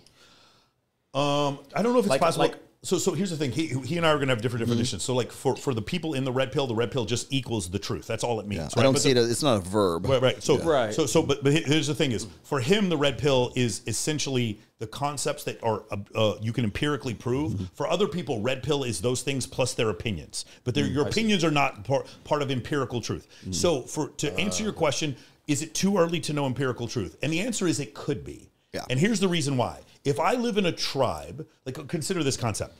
I get washed up on a shore of a deserted island. And on the deserted island, there's a group of people. And in their culture, whenever people wash up on the shore, they are religiously bound to never hurt that person and to actually treat that person as an honored guest. Does that make sense? So in that case, their religion, which may be based in complete irrationality, saved my life. If I'm a member of that tribe and I'm like, hey man, this guy might be coming here to fucking kill us, we should kill this guy. It is better for me to actually believe in the nonsense that they believe in for me to get along with this tribe than it is for me to believe in rationality. So there are situations where it's probably better to believe in a lack of rationality. It's metaphorical truth. Yes. Is the practice still useful? Yes. So like, for instance, like, and I talk about this in my religion book, is like there's folklore, right? That you have to stay away from a porcupine because a porcupine will shoot its quills and it'll hit you, right? A porcupine can't shoot its fucking quills, right? No. So, but the reality, the objective truth is that a porcupine can't actually shoot its quills. But it's better for you to believe that it can, so you stay the fuck away from that thing because it's painful as hell to have to pull those things out, right? That's one. All snakes are poisonous. Not all snakes are poisonous, but it's better for you to believe that they are, so it doesn't kill the baby in the crib, kind of thing. So there's it is true. It's not objectively true, but it's metaphorically true because it's still useful and it serves a purpose. Again, your fear of heights. If you guys have ever been like, you ever go to the Willis Tower, the Sears Tower? There's this little observation thing you can walk out into and you can see straight down, and everybody feels like you tighten up because you can look 1,300 feet straight down. But there's no reason for you to believe. You have a fear of heights, but there's no reason to have a fear of that height. But you still have it because objectively, it's useful for you to not jump off of things. Yeah, because all your senses point out to it. And your ancestors that had sex with people who were like did not have facial symmetry or ate poop, or jumped off of buildings, or made friends with fucking snakes, or did not have these natural fears that we have. They were not our ancestors. They died, right? They did not have all the things, every single proclivity we have as Homo sapiens must have existed somewhere in our ancestral past in order to aid in survival. Because there were certain periods in our ancestral past where there were fewer than 50,000 humans on the planet. And a plague or something like eating the wrong fruit or some sort of weird evolutionary mismatch. It's like dietary prohibitions in certain religions. Yeah, trichinosis, yes. Like Jews and Muslims are not allowed to eat pork or shellfish or whatever, because if you eat uncured pork, that you'll get trichinosis and die, right? And shellfish, same thing. Probably the iodine or whatever the hell it is. It makes you sick. So therefore, you're not allowed. God said, don't eat unclean hoofed animals, right? Well, now we got you can have kosher, Hebrew National makes a pretty damn good hot dog. But shalom aleichem, it's okay. You can eat it right now. So the prohibition has a latent function. It had a latent purpose, which was don't eat this because you're going to die. We don't want God's people to die because you're eating pig, right? Now we know that we can cure pork and bacon tastes good, right? So we can have ham for Easter Sunday, morning dinner or whatever, But there was a purpose to it. But now we understand what the purpose is, so we can sort of like say, God wasn't really serious about that. We can actually have a little bit of this, right? So, but the metaphorical truth was that God said, "Don't eat, hoofed animals." Is it halal and haram? I think is what the difference between the foods and stuff. So there's still people today who say, I still don't touch pork, period, end of story, right? Just because it's in my belief set, right? They're still sticking to the metaphorical truth, although the actual objective truth is bacon tastes pretty damn good. So there's those things that had a function, and now they don't have a function anymore. Like think if you were like an ultimate rational human being, like you only believed in pure rationality, like Richard Dawkins level of rationality. Like let's say you did that, and then you went and ran for president as an atheist. how would that work for you in the United States? Like literally, your rationality is now working against you. I was going to say that, and that's a good example of like, well, when we talk about like emotionalism versus empiricism, right? If you are just empirical, you're never going to be able to get as far as you would as if you understand the language of emotionalism as well. You have to make people laugh. So you have to at least give people at least a little bit of magic. As I said before, you can't tell people stats without telling them how to feel about it. So if you say, okay, well, I got these stats and here's what I think is going on, and you like say pander, but if you like include people in the conversation and you say, well, what do you guys think about this, in relation to what you believe, then you can have that conversation, which comes back to the point that you made just a minute ago. Do you think that it's like some people can become red pill too early? And I would agree, yes, you can. I had a conversation with Dr. Sean Smith, a psychologist, back in like 2018 or something like that. And he told me this. He said, just because you can like expose these guys to the red pill, does that mean you should? And my answer is there's no way the genie's out of the fucking bottle. If they don't get it from me, they'll get it from somebody else, right? Yeah. So the fact, but I would say he's correct, because there are guys who are simply not mature enough or not ready to they're not ready to handle the truth. But that's kind of beside the point, because you take away Mike Sartain, Rollo Tomassi, the whole red pill, you take Myron Fresh, you take everybody off the table, the manosphere goes away, and still people will be red pill, because it's unignorable in today's society with social media, and we have mass media, we have global communications, and guys will still become red pill because they'll see the inconsistencies in women's behavior and men's behavior, and they'll go, why the fuck is this? Why is this standard of justice set for women and this is not for men? And so it's unignorable right now. So, us being here, the point is kind of moot, because the genie's out of the bottle at this point. Whether I'm here to red pill, I don't think it's a verb, but to red pill somebody or not, they're going to do it themselves, or there's going to be somebody else who comes along and picks up the flag and keeps going with it. Wow. Yeah, I'm telling you, this is one of those conversations where it's a lot of those shut the fuck up moments. You know what I mean? For us, we're quiet as fuck. I'm ready for the comments to be like, yeah, we are quiet as fuck. So again, keep in mind, we're used to speaking to battle rappers and that type of urban committee. So it's not this much. Well, as I said, there's a lot of crossover. There's a ton of crossover. Yeah. Which I feel like for us, it's just beginning, right? Like I love this shit. Like genuinely love this shit. I got into this space because I want to have these conversations. I try to tell people the Danza Project is not a podcast, it is a network. And there's more and more learning that I get throughout all this. I don't know half the shit or half the people you're mentioning. I'm over here saying, I'm writing down names. Yeah, exactly. Let me look that up. Super useful information and things that help you along the way. That help a lot of people along the way, stuff that I want to be able to offer to all the viewers that are out there. And again, it's super important for me to get those parts out, because with speaking to both of you gentlemen, and then knowing that a lot of these men are out here really struggling with their relationships, because they go out, they get out of the bread and butter, they suffer, they work the long hours, and they're busting their ass, but then they go home and they want a little bit of love and affection, but it's like the girl's mad at him. She's like, "Well, I cooked and I cleaned. So what the fuck did you do today?" Why don't we tie that all together? Because you just said you cook and you clean, but there's a woman who's a rapper who says, "I don't cook and I don't clean. Look here, I still got this ring." So here's the thing. So I'm from Texas. I grew up listening to 8 Ball and MJG and UGK and the Ghetto Boys. And I love it when I listen. Got MJG tatted on me because that's my initials. Yeah. So I always thought he was the coolest motherfucker ever because of that. So I love I love listening to that music, and when I listen to my favorite rapper is Project Pat. And so when I listen to Cardi B, not Cardi B, when I listen to Megan Thee Stallion, there's this Houston flavor in her beats, and I'm like, man, I fucking love this. And she has all these like Hypnotize Mind, 3 6 Mafia beats, and I listen to it. And then I listen to her lyrics, and I'm like, fuck, dude, this is the end of the world. Yeah, dude. Yeah. Like, this is the end, bro. Like, this is like man, I love this shit. And then I listen to her music, and I'm like, damn, like we're a stripper who steals from our clients, and we roll dudes, and we don't do shit, and like we're our value is our wet ass pussy, and like nobody clip that, please. That's what we're good for. We're good for our vagina, and we don't do shit for men, and then we steal from them and we drug them.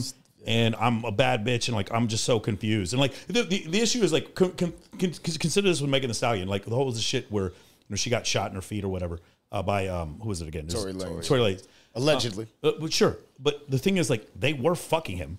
You know what I'm saying? It's like you remember what I said before? These women are being offered infinite dick, and they're still trying to steal each other's man. Like, that is what that was about. You guys do know that. I don't care what she says. I kind of don't believe she didn't fuck Tory Lanez, but like she fucked a dude who then shot her in the foot. Like, do you understand how crazy this is? Like when you consider these concepts, like how nuts they are, and when you really think about that shit, and then you're just like, these women, these female rappers, a lot of times are just giving horrible advice to women, and there's kind of the ones who are leading the charge more than anyone.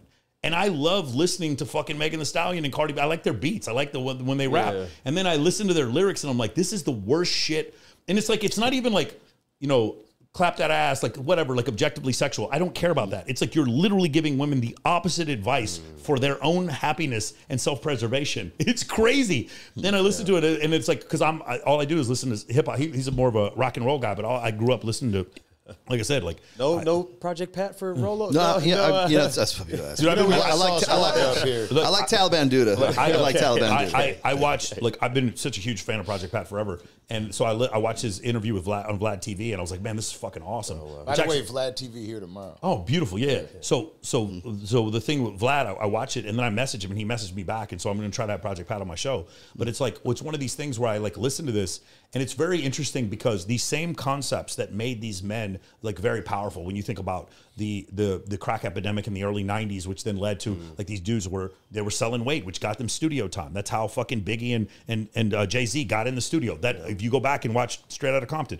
Eazy was selling crack, got the studio time so that NWA could start doing their album. Same thing with Bun B and Pimp C and Port Arthur. Like that's what happened. Wow. So when you come and you have that realization, these were men trying to survive, and it comes off as masculine. And I'm holding this block, and you ain't gonna take my block. And I fucked your bitch in some Gucci flip flops. And these are like masculine concepts that we have, and we glorify these men for it. I'm not saying it's good or bad. Then women try to adopt these same concepts when they try to adopt these same concepts in their hip hop, and then it's just like the women like it, and then the men are like, bro, this is terrible. Like, this is really bad. This is really bad. Like, I don't want to, like, I objectively don't want to marry. Like, I have so many friends who are like women who are just, they're either escorts or fucking, they come on our show, they're porn stars, whatever, and they're so funny and they tell these incredible, so we had one girl come on the other day and she's like, yeah, I'm dating this guy and I was to take it seriously. And then later on, she has a couple drinks. She's like, I just sucked this guy's dick right before I came on the show. Nobody clip that, please. And so she said, clipping all of it. So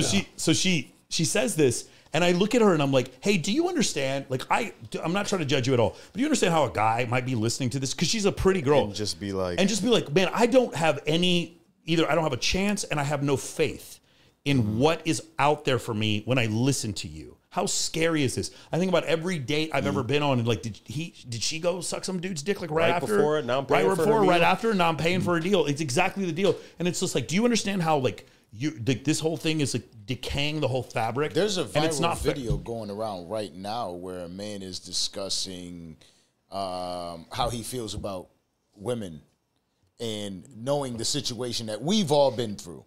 We've all been with a woman that had a conversation with their man while they were around us. Bro, isn't it crazy said, that we I can't make it. My grandmother's really sick, or you don't understand. I really had to be here. My friend, she's going through. We've all been around a woman that gave that excuse to another man while we're waiting with our dick out ready to fuck. How could we trust this woman to... Or during. Yeah, exactly. It's crazy, bro. It's like it's so nuts. Yeah, you're like, sitting on the side, like, and they always put him on speaker. Isn't it like the crazy? But like for us, it's like so crazy. It's like niche porn now. It's so nuts that shit happens, man. And again, like it's one of these situations where, is it a double standard? I just said it's like kind of cool when fucking, my mind's playing tricks on me. It's kind of cool when I'm listening to this stuff about dope dealers in Houston, but it's not cool when I hear women doing the same masculine things. Is that a double standard? Yes, it's a double standard. It is a double standard. And I'm not saying it's not, but that's the thing, like that's the world that we live in. And so, you appreciate these things, but when you hear it from women, it's just like, you just don't understand. It doesn't have the same effect. Here's the best example. I love this example.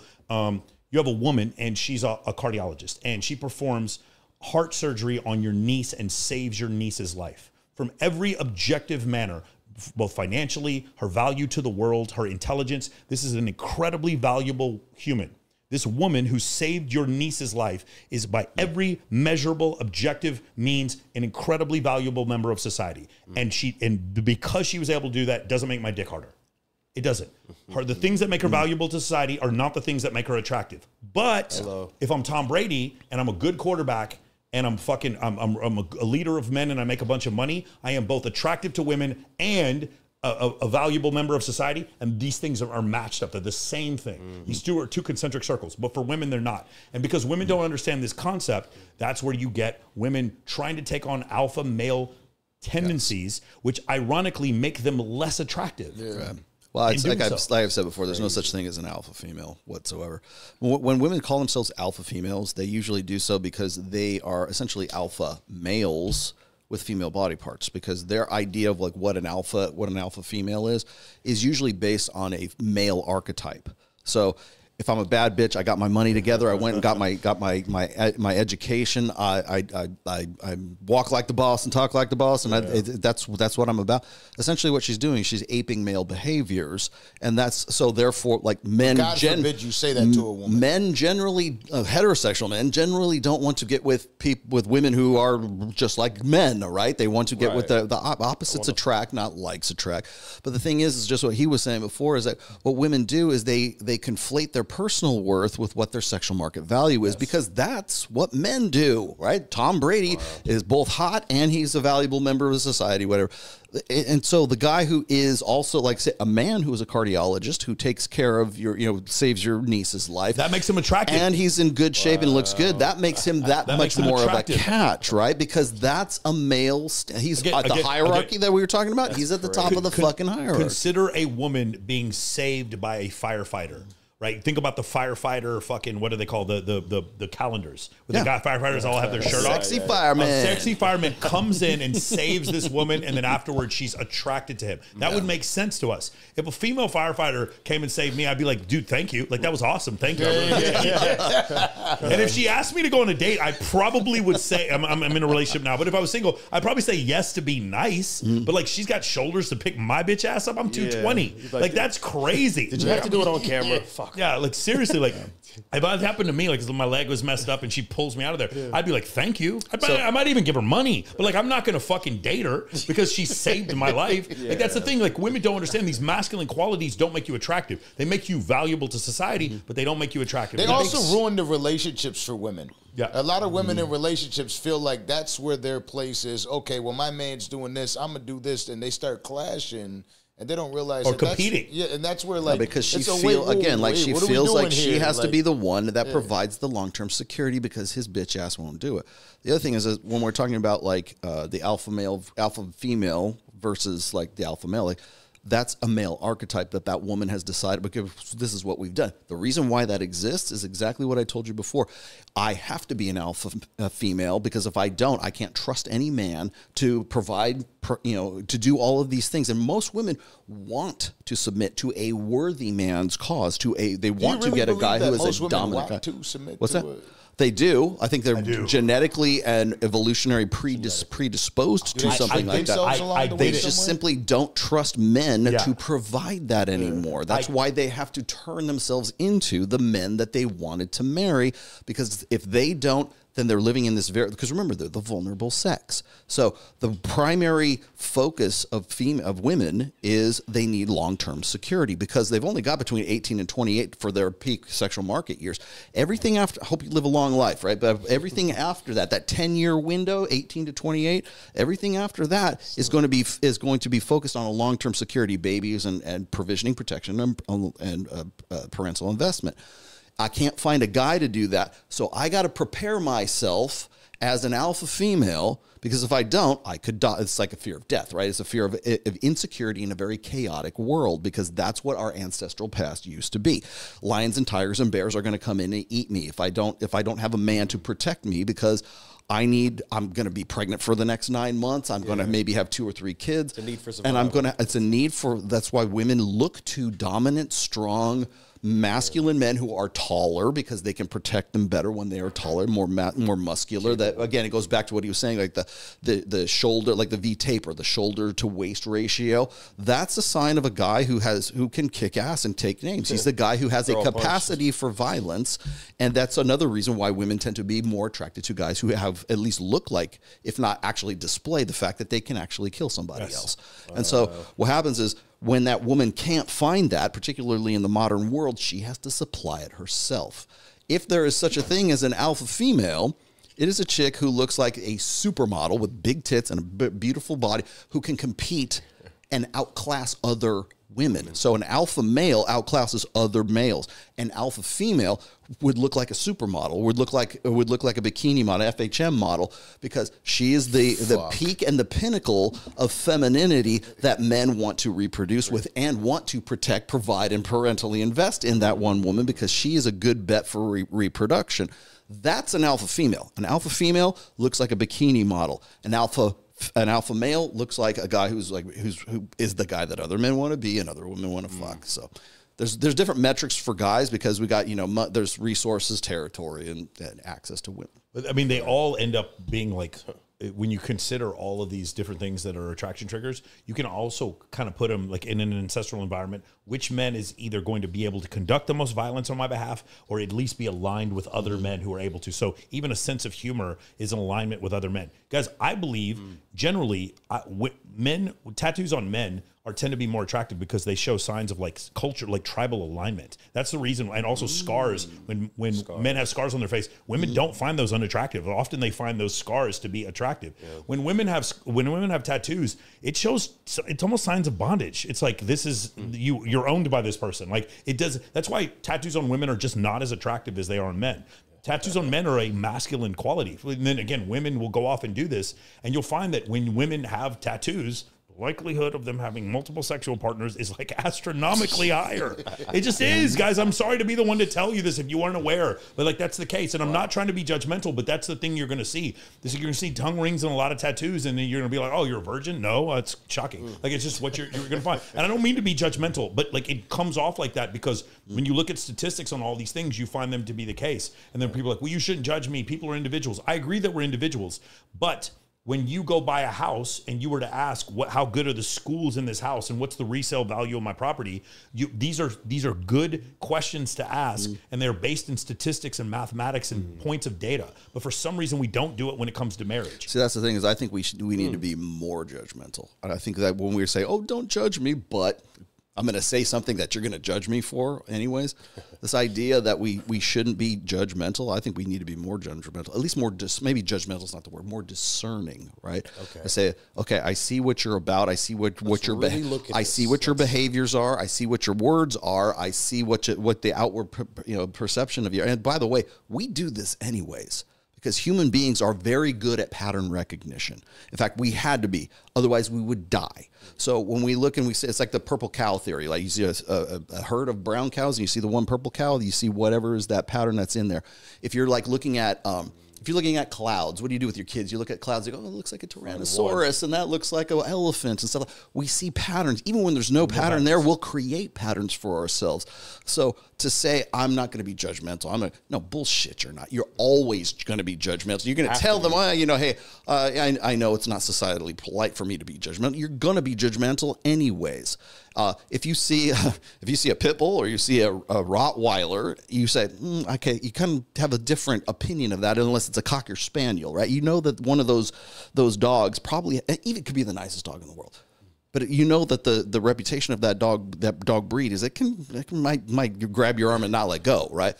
So you kind of give it a wide berth, as opposed to like the Cocker Spaniel, which actually might be more mean than the pit bull.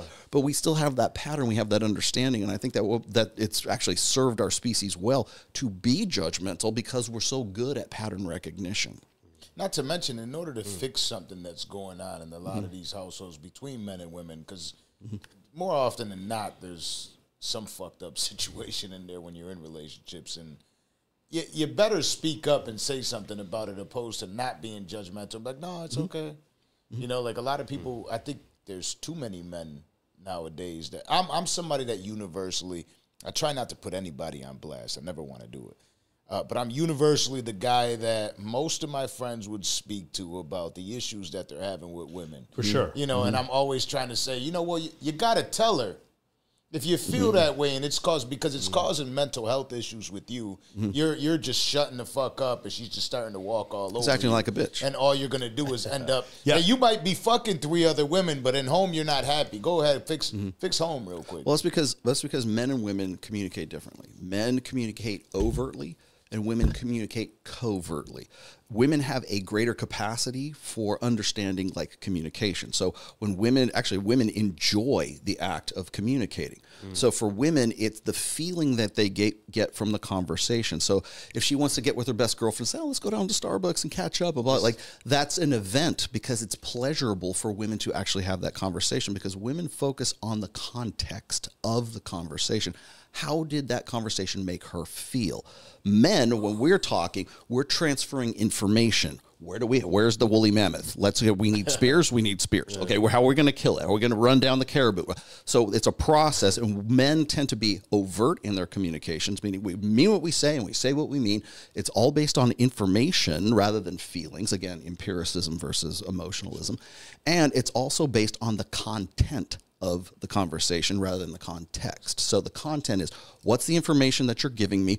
What problems are we going to solve as a result of this conversation? And then somewhere in between, we might end up becoming brothers. We might end up becoming friends because we both worked together and collaborated and cooperated on this collective problem, and we solved it together because that's the way that men, when they communicate, we communicate this way. Yeah. We're looking at the game. We're talking. When women communicate, they look at each other. And it's eye contact back and forth. For men, it's usually not the way. When men are communicating, the best time to communicate is when they have a collective project, like working on a car or some shit like that, or they're fishing or whatever. There's some sort of project they're working on, and that's when men tend to communicate the best. But like when your buddies come to you and go, "Hey man, I don't know if she really likes me. Should I tell her about my feelings? Should I do this?" And what do we say? You're acting like a bitch. You're talking like a bitch. But literally, you're talking like a woman because you're using a covert communication style. And what was your advice? Just tell her what the fuck you want. Like, just tell her what you mean. Say what you mean and mean what you say.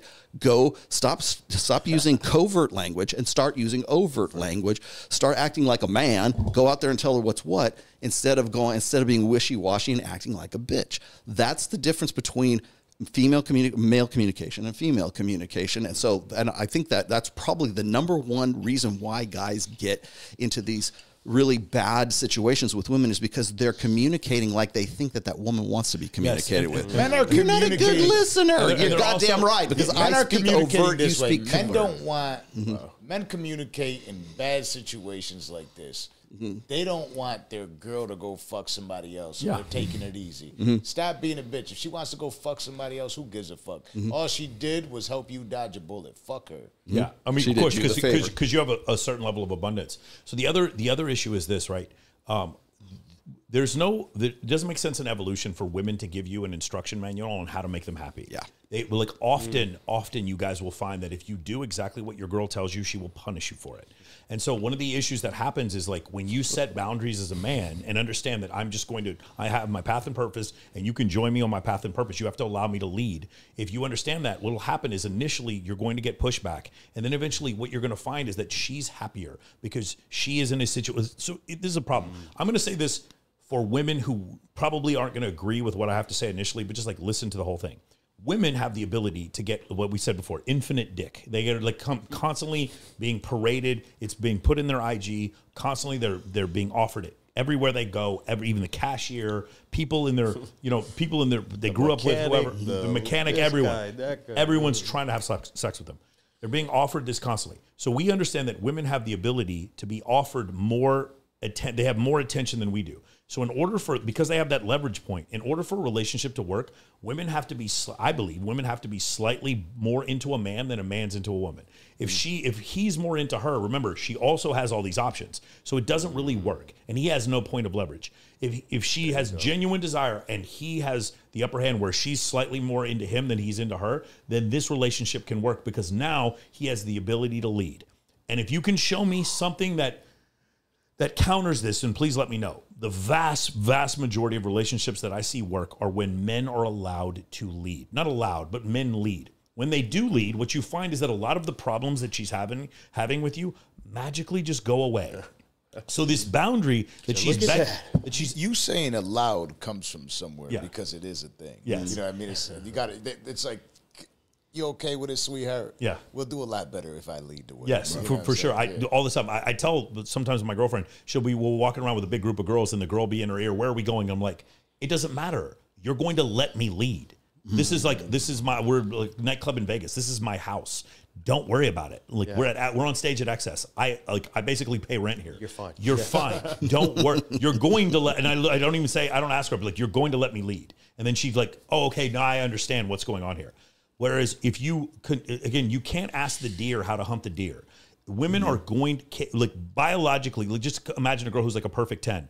If she had some sort of like, was able to tell you how to bang chicks who were like 10s, then every guy would just be banging 10s all the time. But of course, it doesn't work like that. There's no way that a woman who's that attractive is going to give you the blueprint in order to sleep with women. So like, they can't give you the advice to make them happy or to be in relationships with them or to sleep with them. It's not that they're like deliberately trying to give you bad advice. They just evolutionarily can't give you. It's because like they know that when you asking a woman directly, you're using, empirical, overt language. When you ask a woman, the very question, the fact that you would need to ask her in the first place disqualifies you. Yes. You're already, because you're the guy who doesn't get it. She wants to get with the guy who's been rewarded so many times with chicks that he doesn't need to ask those stupid fucking questions. And so what'll If you happen? were a suitable mate, you would know. Yeah. So, but here's the other thing. When she does give you advice, and she'll give you some advice, she's giving you the advice of the man she's attracted to. So she's going to give you advice like be more sensitive or buy her flowers or whatever. And by the way, if you're as good looking or as wealthy as Tom Brady, you can buy women flowers, and I'm sure it's a turn on.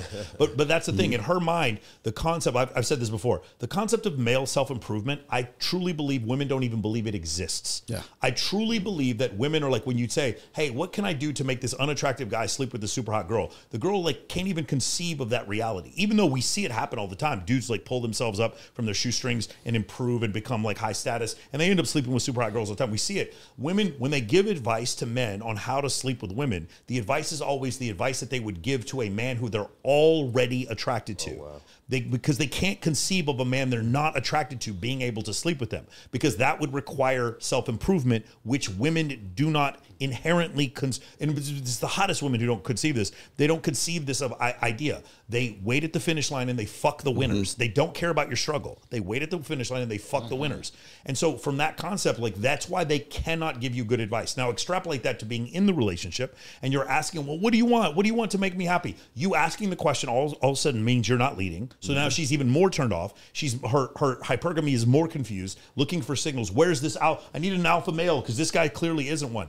When instead you say, no, I'm going to lead. And then when she doesn't, you have to have the ability to walk away. I tell my guys all the time, would they ask me a question about their girl? And my question is, I don't know how to answer your question because I don't have all the context, but what I would ask you is, would you tolerate this behavior if there were 3 stunning women waiting for you at home, dying to fuck you? Would you still tolerate this behavior? And they're like, no, of course not. Then you have sold yourself short. All you need to know. Would you tolerate this behavior from your boss if you had $50 million in the bank? Would you tolerate this behavior from your friends if you could just get rid of them and get a cooler friend group? And would you tolerate this? Would you tolerate the behavior from your girl if you have 3 girls waiting for you back at home? I've had 3 girls waiting for me back at home before, and I can tell you from that point forward, I would not tolerate anything from a woman that I dated that I wouldn't tolerate if I had 3 women's back at home. Confidence is derived from options. So, but it's derived from it's like tolerating it from a fucking employee that's a piece of shit employee, but you know that you're already good. This is one of the reasons why you'll see with large sales teams, they fire the bottom 15% on a regular basis, and why NFL teams will churn through the guys at the bottom of the roster. But for 2 reasons. 1, they want possible improvement, but 2, they need the rest of the team to see you are competing for something. And so the situation is, if a woman does not want you to cheat, but if she knows you can never cheat, you are in deep shit.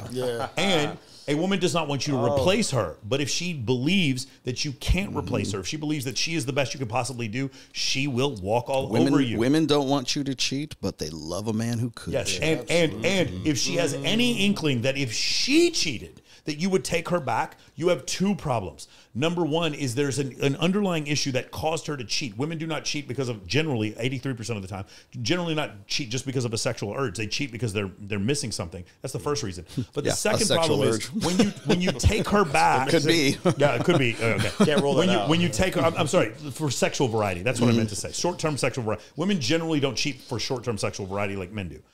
But that's the first issue. I need long-term good dick. That's basically that they'll cheat for. This better be worth it. So there's two issues if you take a woman back who cheats. The first issue is that there's some underlying problem that hasn't been fixed. And the second issue is you're always the dude who took back a girl who cheated on you. And she will What's wrong with you? that. What is wrong? Even though consciously she will be begging you to take her back, subconsciously she's like, he took me back after I cheated on This him. weak motherfucker. There must be, her hypergamy is saying there must be something. Because remember, all of her evolutionary programming is to find the best genetics that she can possibly couple with that is going to be able to protect, provide, and provision for her child. That's also why you should never tell a chick that you're reading my book or that you're in MOA or that you're in any way trying to become to have some sort of masculine self-improvement, and never say, hey, I became the man I am today because I read The Rational Male and I went to MOA, and never say that, because that woman wants to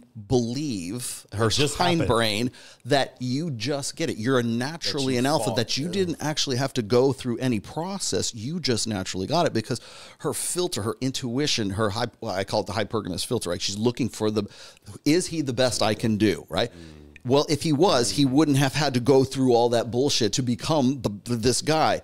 So there's this want for an understanding of whether the guy is authentic. So when you look at like shows like The Bachelor or The Bachelor, that there are women who are trying to figure out if these guys are the real deal. Is he the best for her? It's like you got a bunch of guys and one chick, right? They say, who's the best of the best? The reason why it's in its 28th season right now is because women have this innate, evolved hindbrain desire for this indignation to figure out, is this guy really who he says he is, or is he trying to deceive? And so when you present yourself as like, I'm an attorney, but you're really a sandwich artist at fucking Subway, that want to figure that, I got him, I figured it out, right? That want to figure out if the guy's authentic or he's not is an evolutionary failsafe for women, because they have a higher reproductive cost than men do. So if a woman gets with the guy, she can't, like life-wise, she can't afford to get with the wrong guy and have his babies, because even if he's the right guy, it could still be a death sentence for her. Yeah. So there's this innate want for that's why like things like Cheaters or like if you look at any of these shows that play on this want to figure out if the guy's the real deal or not, or if he's cheating on her, he's not cheating on her. The Bachelor is another good example of this. The reason why those shows are so popular is because it plays into that want to figure out if this guy's really the real deal.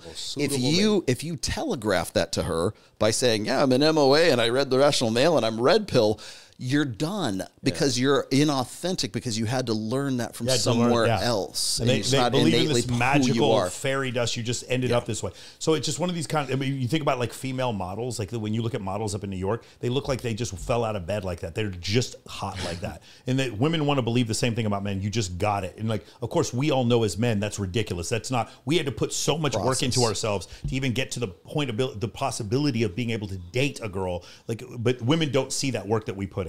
And then when they look at like the sandwich artist or the cashier at Chick-fil-A, they don't even remember that was a human. They don't even see the person. It's not that they think he's ugly. They don't even notice he exists. Like they literally don't even know he exists. Anyway, we're talking about before double standards in rappers, right? Women give like horrible advice when you listen to their lyrics in some of their songs. And some of the best advice I've ever got in my life, I got from Willie D and Project Pat. Like real talk, like you gotta let a hoe be a hoe. Talk to me. Yeah. You know what I'm saying? Like don't save her. She doesn't want to be saved. She's a chicken head, bro. You understand what I'm saying? If she catches me cheating, I won't never tell her sorry. I got my baby mama and my side bitch kissing. Like you. The best advice. Like seriously, and again, I know it's a double standard. Rappers were giving the best fucking advice. I fucked your bitch in some Gucci flip flops. Don't be with a girl who's gonna cheat on you. She's gonna embarrass you, bro. Like this is the thing that you know what I'm saying. man? That's what it's like. They give the best advice. So you listen to that shit, and that's one of the ironies of this whole thing. Is like I consider Project Pat an evolutionary psychologist because he gives like such great advice. The surest way to make a woman miserable is to give her everything she wants. Yeah. Once she got you in the palm of her hand, it's over, boys. Absolutely, and they all want it. It's so funny because it's such a catch-22 situation. If we do exactly what you say, you punish us for it. I bring that up to my girlfriend sometimes. I'm like, you've argued with me about this certain thing, so I'm going to do exactly what you say. I'm going to even record the conversation. When we come back, I'm a conversation recorder. Yeah. I'm going to record this conversation. I want you to remember. And then afterwards, I'm going to record this conversation. And then when you completely go against what you asked me before, I'm going to point out this to you. Whenever I do what you ask me, you punish me for it. Whenever I lead, we're both happy. Remember that. Eventually down the line, I'm going to know how this relationship is going to go when you come to the realization, when you let me lead, because I'm a competent man. I've fought in 2 wars, and I run a 7-figure business. I'm a competent human being, at least from her standpoint. If she sees me as competent, that's why she's with me. Yeah. If she doesn't see me as competent, then leave. That's fine. I'm totally fine. But if you don't respect me, the best thing is not for me to, the best thing is for you to leave. If you do respect me and I'm a competent man, you need to let me lead. If we do what you say, my girlfriend's 24 years younger than me. I need to start off by saying that. Okay. We do good motherfucking job, by the way. Yeah. Shout out to you, man. If we do what you say, that's impossible. You don't have like the requisite experience, and also you're going to have less respect for me if I'm following your lead. If you follow my lead, we make millions of dollars and live a happy life and travel anywhere you want in the home of your dreams. If you let me lead, that's the way it is. And I can only promise you that. I can only say that with words, and you can only look at my actions. But if you don't believe that, then leave now. And I have the ability internally to know that my self-worth, that if you leave, I can find someone else, or just go on and be single. That's another option. My girl's 11 years younger than me, and I say the same shit. Go ahead, take off. Fuck it. You want to leave? You want to argue about this bullshit? Go. You know, and it's tougher for me. I got a 18-month. That makes son. it much harder. Yes. You know what I mean? Yeah. So I got one on the way, but I'm always telling her like that's significantly it's different. so much more important that like you understand. You chose me. Yes. I think it steps along the way. If you're in a relationship, I think it steps along the way. It's important to remind the woman that you're with what your value actually is. So like when I've had women actually hit me up after we do the Delusion calculator. And we find out a guy. So what they'll do, I've had women too. They'll hit me up in my DMs. They go, you know what? I put my husband's stats in the Delusion calculator. Oh my God, he's like 0.0012% of the population. You're welcome. And they're like, and they're like, I have a new appreciation for him. Like I couldn't believe that he's actually a rare animal kind of thing. And thank you for pointing this out kind of thing. And I think that. I mean, that's an extreme way of going about it, but I think that women just simply don't understand just how valuable the guy is that they happen to be with, simply because that guy doesn't have, like, especially when you get to a relationship or a marriage or whatever, guys don't have the opportunity to show pre-selection and social proof and all these other things that made them valuable when they were single. And the woman was like, had urgency to fuck him, like 7 Ways to Tuesday, because she knew that he was the man that other men wanted to be and other women wanted to fuck, or at least perceptually so in her own context, right? Once you get into the comfort and the familiarity of being in a long-term relationship, those occasions, those incidences where you can actually display a higher value or you can be appreciated for the value you have. Women just take men for granted at that point. This motherfucker's supposed to do everything. He's supposed to work 60 hours a week. He's supposed to come back home and take care of the baby. He's supposed to do this. Supposed. As and he should. Exactly. And so you get into this routine, and it's like there's no occasion for that guy to say, look, I'm actually a pretty rare animal, and if this is not what you want, then there's the fucking door, right? And it's not, and again, then you get into situations where you got kids, you got responsibilities that are like long-term ties, but having those occasions where that woman actually wants to like say, oh damn, I actually have the insight to know that this guy's actually a pretty good fucking catch, and yes, god damn it, he is the best I can do. I just needed to be reminded of that.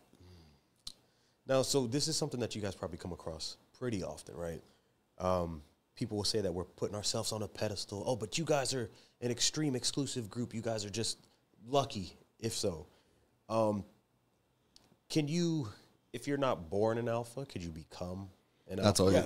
Yes. Yeah, so no one. I don't think men are born an alpha. What you can do is you can be born exceptionally good looking, tall, and athletic. You can win the genetic lottery. Yes, you can win the genetic lottery, and like there's not too many scenarios where like Shaquille O'Neal isn't an alpha to some extent, right? 7'1", 340, like that's gonna, and he can jump. Like that's for the most part he is going to, but like for most people, like if football was never invented, would Tom Brady have been an alpha? Like, you understand? It's contextual. So the thing is, no, for men, because there's this thing that we do that's a little different. Women go through puberty, they grow some boobs, and then they're just hot. Like, that's just kind of the way it works. They don't have to, there's no forms they got to fill out. They're just fucking hot. Wake up one morning, they're hot. For men, there's generally, the U.S. Marine Corps has this. You'll see this with Aboriginals, or you'll see this with Inuit Indians, or like ancestral tribes is what I'm talking about.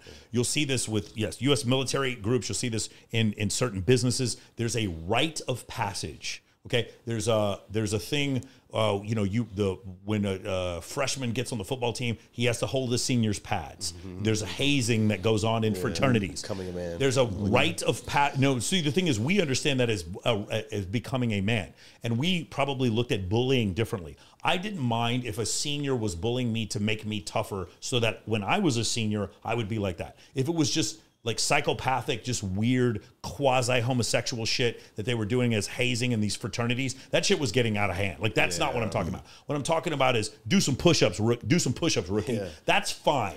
Taping the rookie to the fucking, the goalpost. That's okay. It's the weird fucking quasi-gay shit that they're doing. That was what, like, anything that was like had to do with someone's sexuality, like, cancel that shit. You can miss me with that. What I'm talking about is because we go through that rite of passage, by definition, becoming an alpha is something you have to become, and it's not something that you're born with. Now, some guys are going to have more of a proclivity to be better leaders of men than others, but we're all going to have strengths and weaknesses. Some guy may be a great leader of men, a terrific speaker, and have very low intelligence. Some people may have very high intelligence, but be borderline autistic and like have no ability to lead men and no charisma whatsoever. So you're going to, like, men have different strengths and weaknesses, but you can become, it's not that you can become an alpha. That's the only way, is you must become. Yeah, I was going to say is that there's your personality. Remember I was talking about the 4 laws of behavioral genetics. Well, pretty much every character trait you have, attributes, like if you're imaginative, you're an introvert, extrovert, if you have like, you're more conscientious, that kind of stuff, that is heritable. So that there is a genetic component to that, but that doesn't make much difference if you're not in a position where you can actually express that. So if you're you could be born in a different culture, you could be born, it's just simply, we try to repress certain things and we try to express other things for the last, like, say, since the mid 70s, we've told men to get in touch with their feminine side, their female side, right? Be more emotionally available, express yourself emotionally, become more like a woman, right? Well, the fact of the matter is, are you left-handed or are you right-handed? Right. You're right-handed. Are you left-handed or right-handed? Right? Are you left-handed? Yeah. Okay. So if I said to you, I want you to sign your name with your right hand, would you be able to do that? It would just look like shit. Yeah. Would you be able to do the same thing with your own? Right. Exactly. Because you guys were born with different proclivities of right-handedness or left-handedness. I could teach you how to sign your name with your right. If I stood there and I was trying to get you to do it long enough, and I could force you to do that. But if you're naturally left-handed and you're naturally right-handed, if you're in a culture that favors you to be right-handed and you to be left-handed, then suddenly you're a right-handed alpha male motherfucker, and you're a left-handed, like, oh shit, I gotta make up for that. It just depends on what the environment and the conditions are that you're in. So when people ask me, like, well, don't you think girls can throw a ball just as well as a guy? You'll throw like a girl. No, because male human beings have like a better ability to like put their shoulders into it. They can throw an object with better accuracy. Genetic predisposition. Can you teach a young girl to be a very good pitcher for a little league team? Yes, you can. But the boy has a natural proclivity for that, where the girl maybe does not, and so therefore she requires more training. So can you teach a guy who might not necessarily have these alpha proclivities to become more alpha male? Absolutely. It's just going to take him longer than the guy who has the natural proclivity to do those things. Wow. Yeah. A lot of men, I feel like they fall into money, and then they start getting their shit together.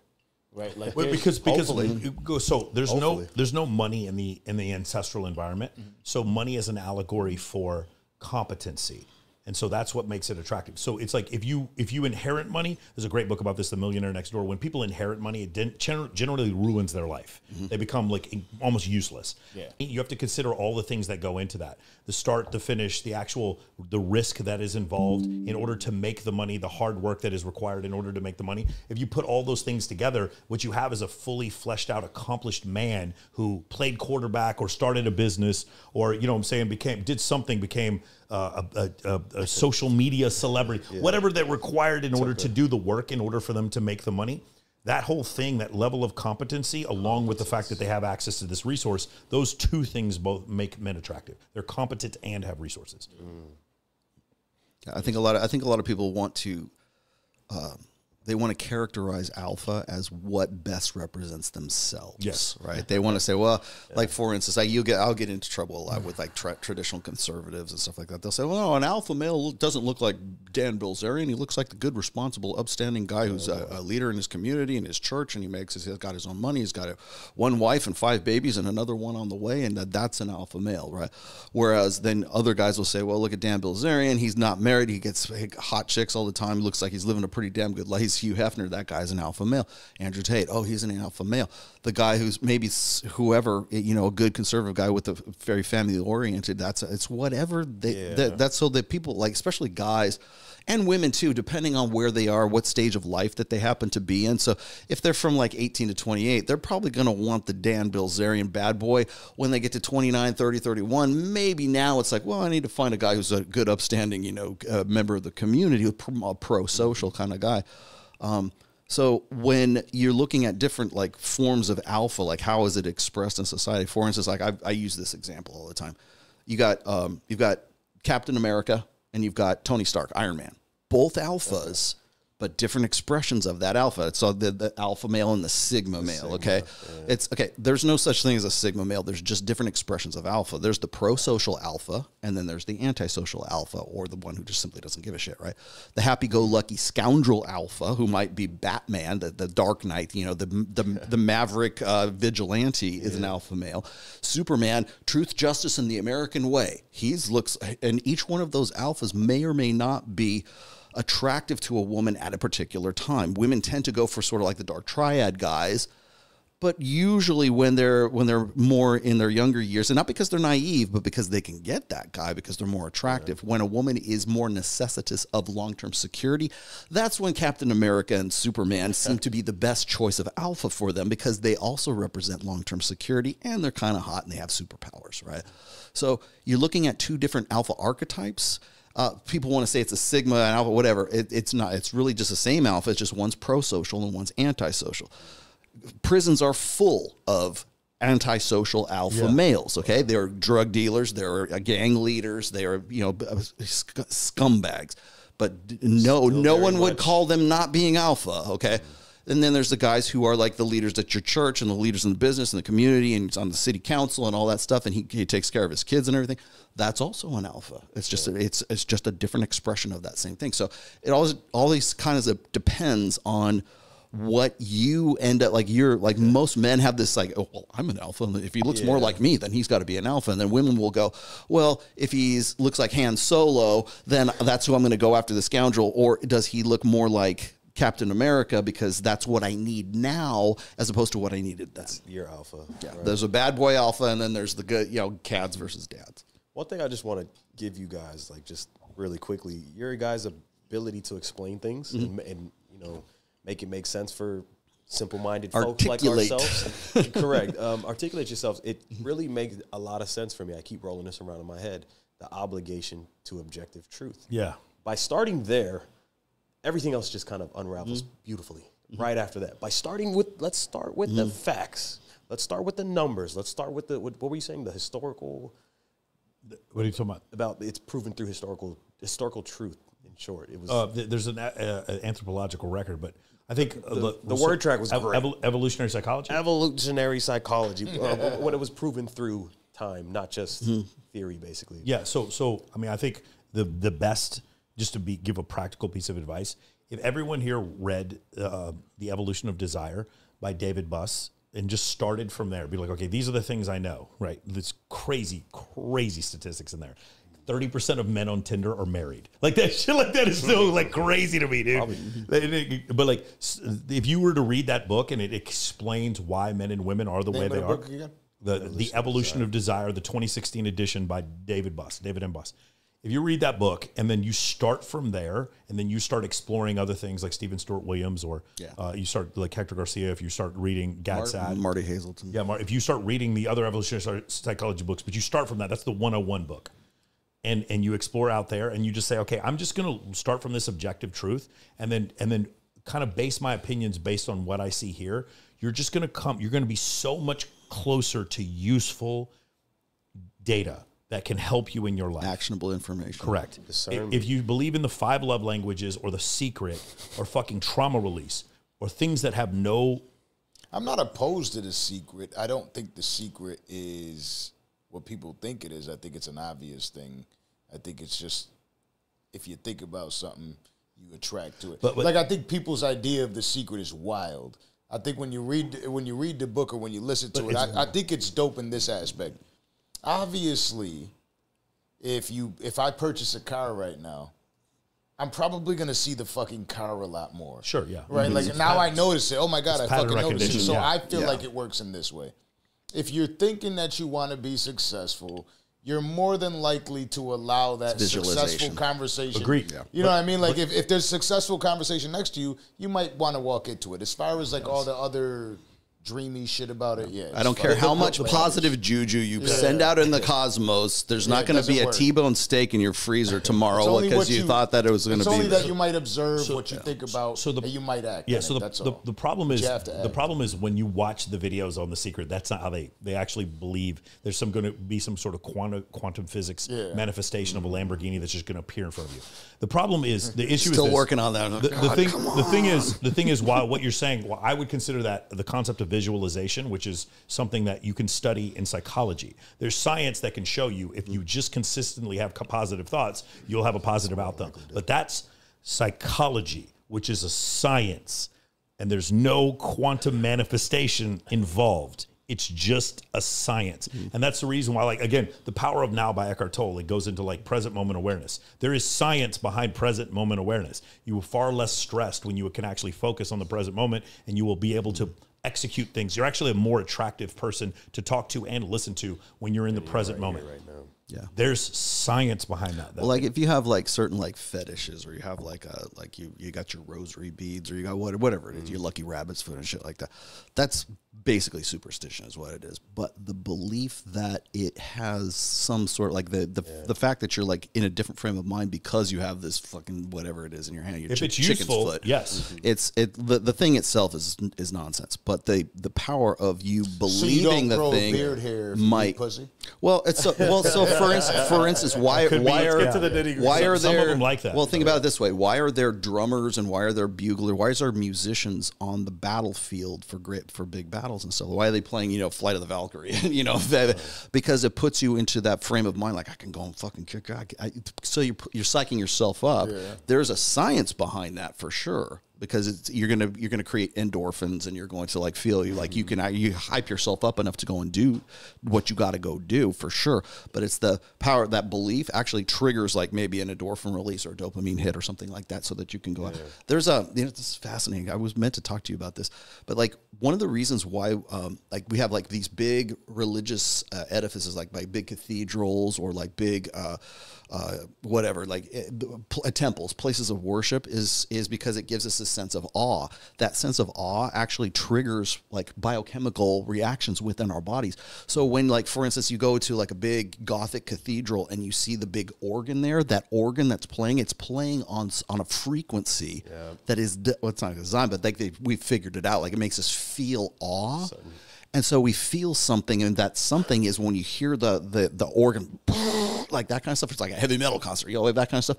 Yeah. You get a dopamine hit from the sound of that, because and that's what inspires you. And we think it's magic. It's not necessarily magic, but it's because we hear that, and it's the sound that triggers that chemical cocktail in us that makes us feel like we're either closer to God or we can go out and kill that opposing army. Yeah. Unfortunately, I heard a quote. It said, church without music is a lecture. Pretty much, yeah. So that yeah, I mean, it's supposed to trigger something. Right to what you were saying. But you also consider like the act of like, for instance, people. Again, I am religious, but people who aren't religious that are against religion, like the organization of a European society, which allowed for the mercantile society we live in now and the discovery of the New World, that happened because of religion. Right, the organization of Europe, in order for us to get to the point where we are now, happened because of religion. So, like, you can have things that are not purely rational that can lead to rational outcomes. This is how we started the podcast. It's like if you believe it enough and it works for you, metaphorical truth. If it works for you, absolutely. Hey, by all means. You guys have these profound views and thoughts and imaginations. Do you guys at all dabble in like psychedelics and things like that? You're No, there. I don't do anything. Neither one of us do drugs. No, Not at all. we don't. So We don't even drink. We don't even drink. Right. So I've never even tried marijuana, dude. I'm sure I have done. Okay. So I'll be straight up with you. I've dropped acid twice. I have done shrooms in the past, but I was 19 when I did those. I am now 55. Nice. So I have experimented with those back in the day when I was much younger.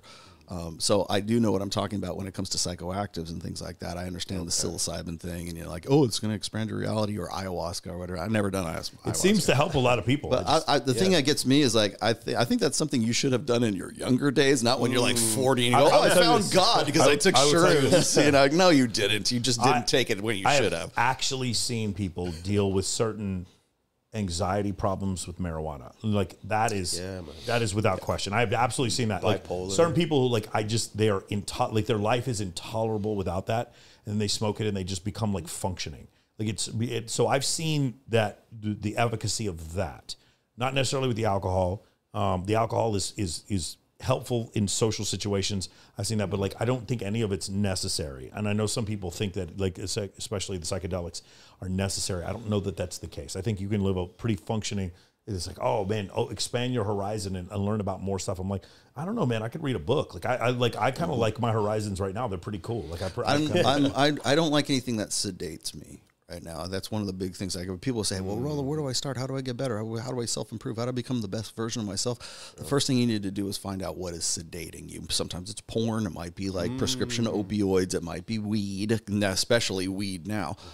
It might be alcohol. It might be something. It might be your you play online. You know, multiplayer online. You know, your immersive kind of like World of Warcraft games. Whatever your escape is, that's probably your sedation. Whatever your drugs are, whatever keeps you in bed and doesn't get you out and you fucking on your ass and going out and killing the world, that's probably something that's sedating you. And there's lots and lots of things that sedate, especially young men today. Especially now. Find out what is sedating you and start with that first. And stop being sedated. I can tell you all this great shit, and I can give you actionable information all day long, and it makes no fucking difference if you can't get your fat ass out of bed. Come on. Yeah, exactly. So whatever is sedating you, and so did I take drugs in my youth? Yes, of course I did. I LSD, shrooms. I've done ecstasy. I've done other drugs before. Just a little dabble. But I haven't touched drugs since I was probably like in my late 20s, maybe, or mid 20s, right? How shocked are people when they hear that? Well, I also worked in wine. I worked in wine and spirits up until about 2020. So I mean, I'm familiar with alcohol quite a bit. I was a principal creative for Van Gogh Vodkas. So I've done quite and through them I had like a portfolio of a lot of major brands as well. So I'm familiar with the whole alcohol scene. That's actually one of the reasons, one of the things that kept me in the clubs and sort of like kept me sort of a student of human behavior was being out at promos because of the industry that I worked in. So I'm the only one sober at 2 a.m. and everybody's fucked up, and it's like a superpower, man. I'm out there writing notes, and okay, I see what that kind of shit. So, but as far as I know that's popular, like psychoactives and stuff like that. I hear like mostly older guys just say like, I went to the Amazon rainforest and I licked a poison frog, or I took ayahuasca on some shamanic, spiritual, I went to the spirit world with peyote or something like that. I'm like, no, dude, you just turned your brain into silly putty for like, half a day. And now you're back to where you're at again. And this is the shit you should have done when you were 19. Like I wasn't going, okay, it was pretty stupid, but I did it. I did what I did.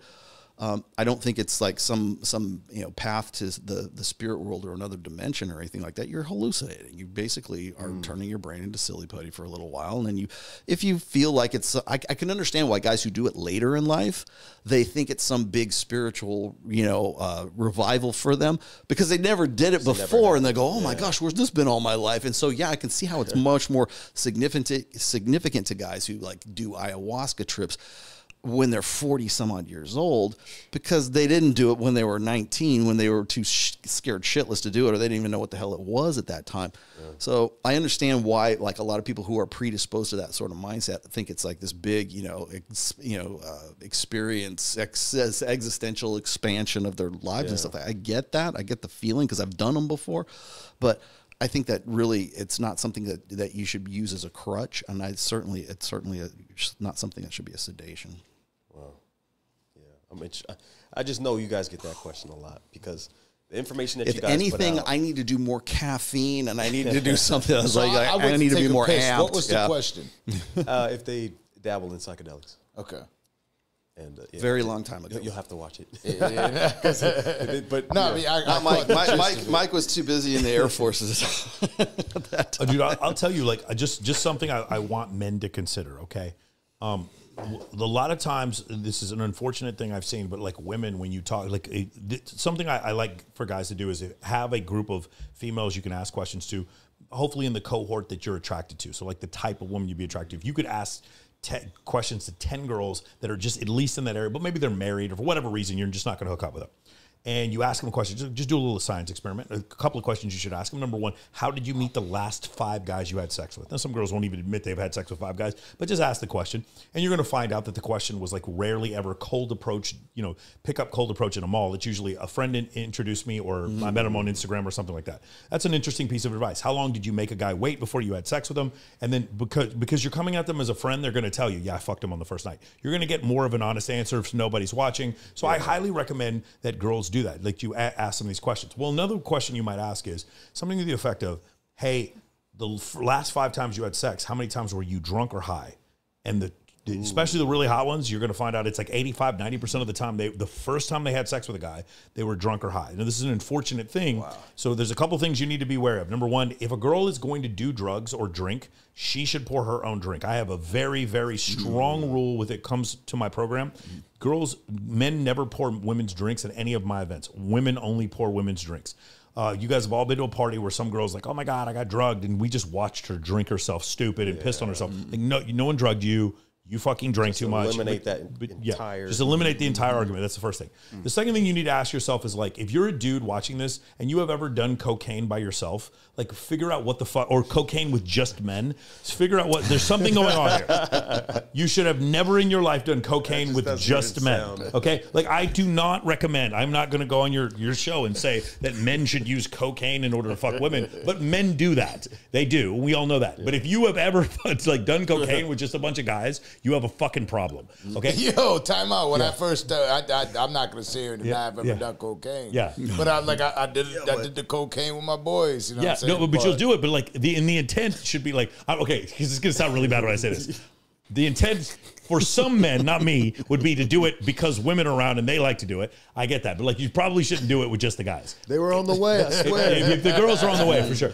And you sure as shit shouldn't do ecstasy with just if you're doing ecstasy with just guys. I definitely agree with there is something wrong there. Doing like drinking with just the guys, I get it if you're like watching your team in the Super Bowl. I get it. I kind of get it. But my point is, the whole reason why it's marijuana, mushrooms, fucking alcohol and whatever, cocaine. The reason why those things exist in general and the reason why they're prevalent is they have been throughout history. And I'm not saying this is a good thing, but it's so that men could get women who were judgmental and were very picky to not be so judgmental and picky. Their inhibitions. To drop their inhibitions so that they would have sex with more people. And I'm not telling you to do that. But what I am telling you is that you're a man and you shouldn't have to have, oh my God, I got to stick my dick in these 2 women in a threesome. I need to drink.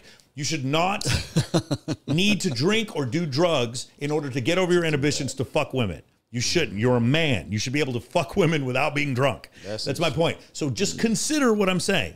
Consider, if you're drinking in a social situation because the girls are drinking, that's fine. If you're drinking way more than she's drinking, Ask yourself why. What's going on there? I understand why she needs to drink, because she has an evolutionary adaptation to be more selective and have inhibitions, because if she fucks the wrong guy and gets pregnant, her ancestral,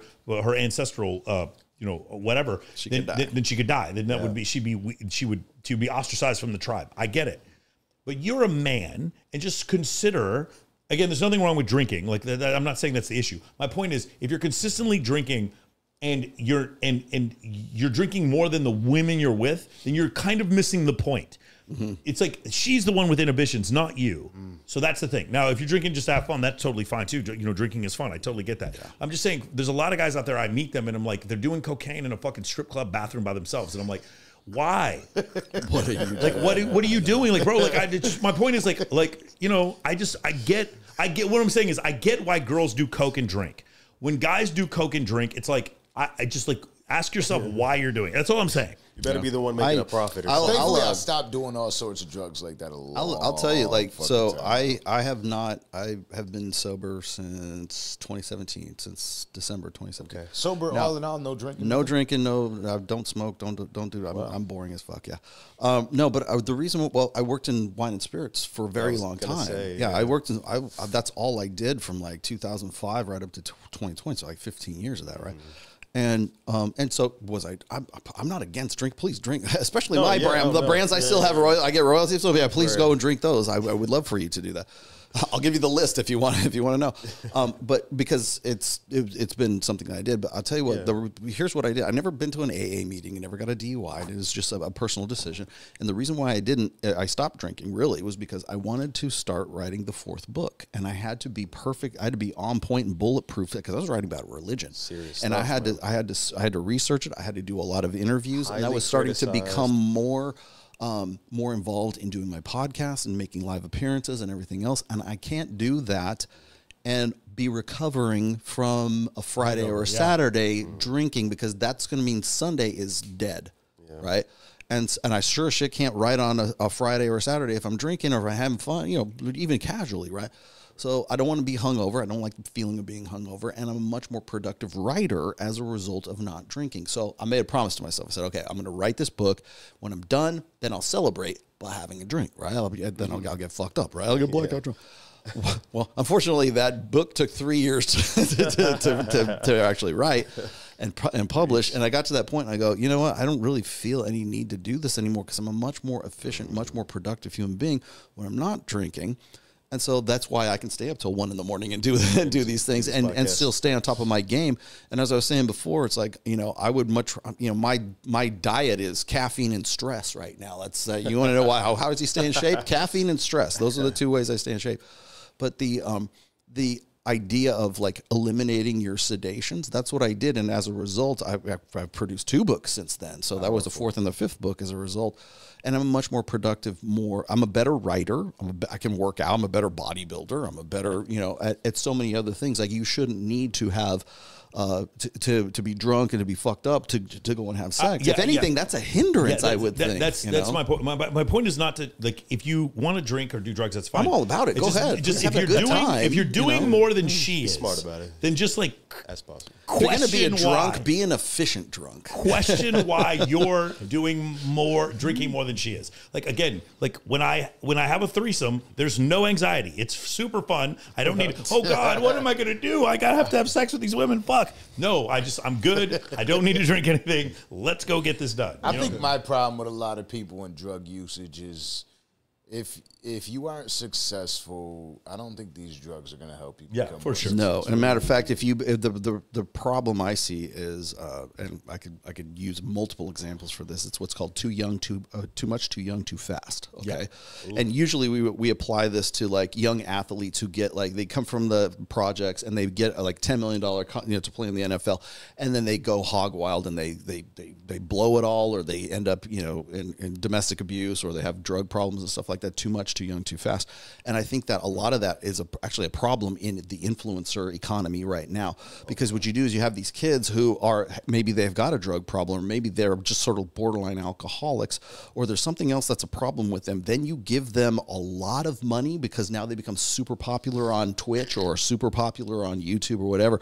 And now they're a kid who had a drug problem, who now has $10 million in the bank to facilitate that. Now you're a $10 million drunk instead of a $10,000 drunk. Trouble. And so that ends up, and I'll use Jordan Peterson as an example, right? This is what happened with Jordan Peterson. He went from being this very obscure, unknown psychology professor at the University of Toronto, I think it's Toronto or Ontario, and he was making six figures, maybe he was making $120,000 a year, to going to making $80,000 a month on just Patreon alone.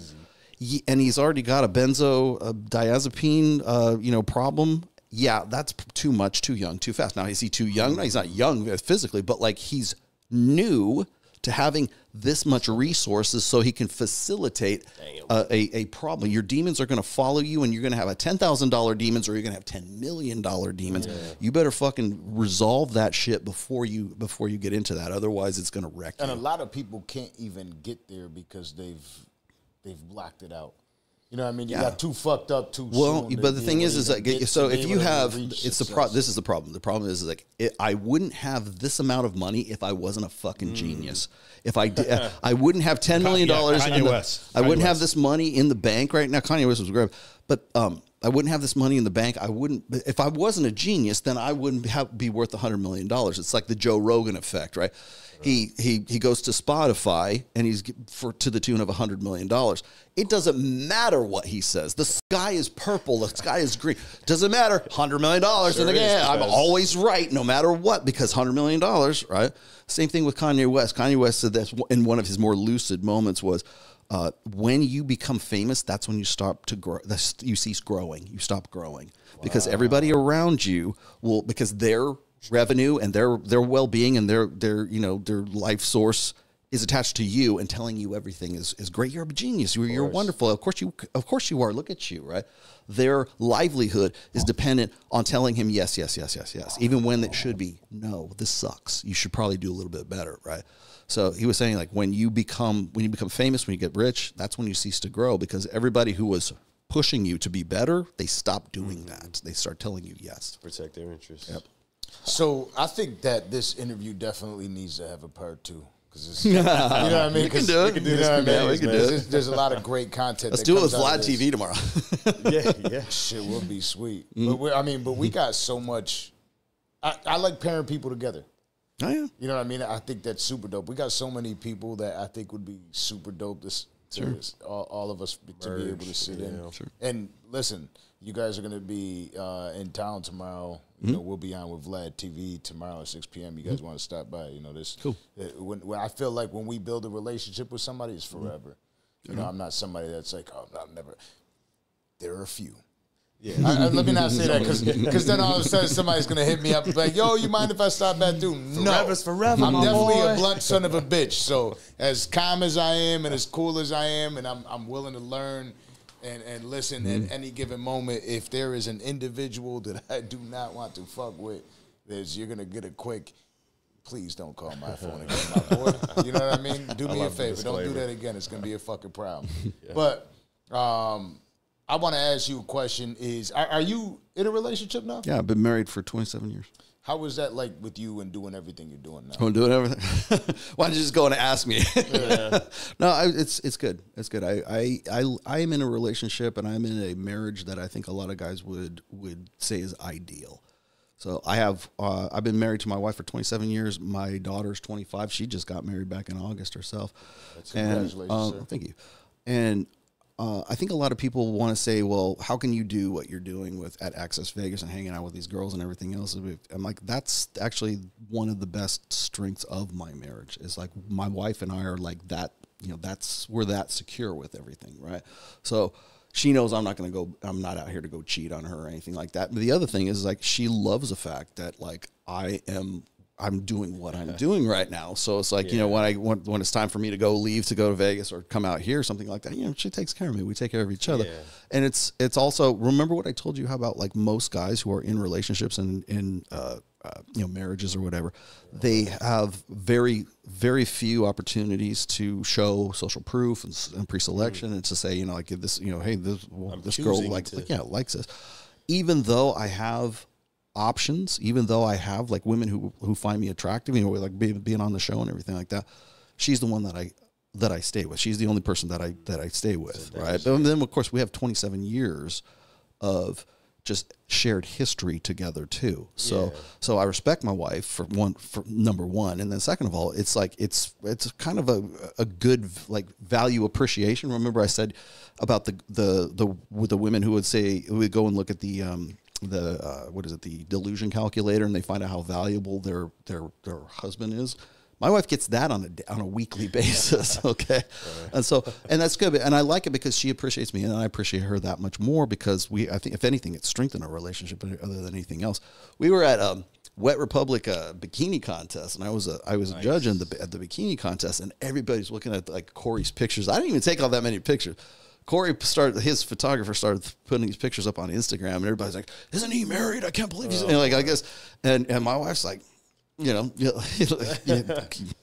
go for it. Like, but it's not like, but she knows that like we have a very solid core. We have a 27-year shared history. She's witnessed the progression as well. So and I would very much like to. The problem is like I can't really take her on the road with me, although she would like to come sometimes. But you know, it's like we have our dogs and we have other responsibilities and stuff like that too.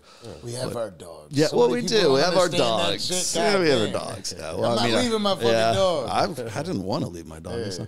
But no, but I mean, we have a very solid, stable relationship, and I think what's funny is like when those pictures would go up and people would go, "Isn't he married?" I'm like, "Yeah, you should see that as a plus, not as like not as something that's bad, you know." And I what was the girl that you were interviewing not too long ago on your show, and she was saying, "Oh, I've never really seen too many married couples who are happy after a certain Corey time." Yee, episode 104. I would love to introduce her to my wife. And I'll tell you what's funny is my wife likes certain girls that are on the show, and other ones she just like hates. But like then there's like the ones that she likes. I'm like, really? Like Domo. Domo's just a porn star. She's like, my girl hates them all. We love her, you know. But it's fun. It's funny. It's like she has her favorites and stuff like that. But it's like, you know, that's just how we are.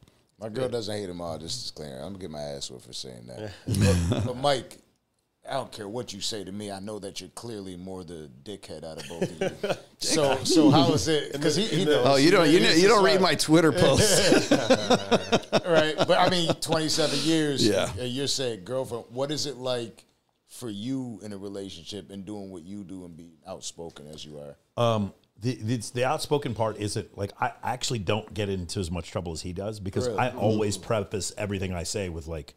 There's never an opinion. Okay, like you said earlier. Yeah, a lot of girls watch my show. I just hosted Swimsuit USA's World Championship last week, and it's 50 girls, and I'm the host, and all the girls like watch my show, and they're fans. Like it's not a big deal. And then I host the Wet Republic bikini competition, and then I host the one for Paradise Challenge, the Black Tape Project. I host that one as well. Sick. My girlfriend and I are polygynous, meaning we see women together. We're not polyamorous, we're polygynous. So her and I see women together. That was the only relationship that I was comfortable with having.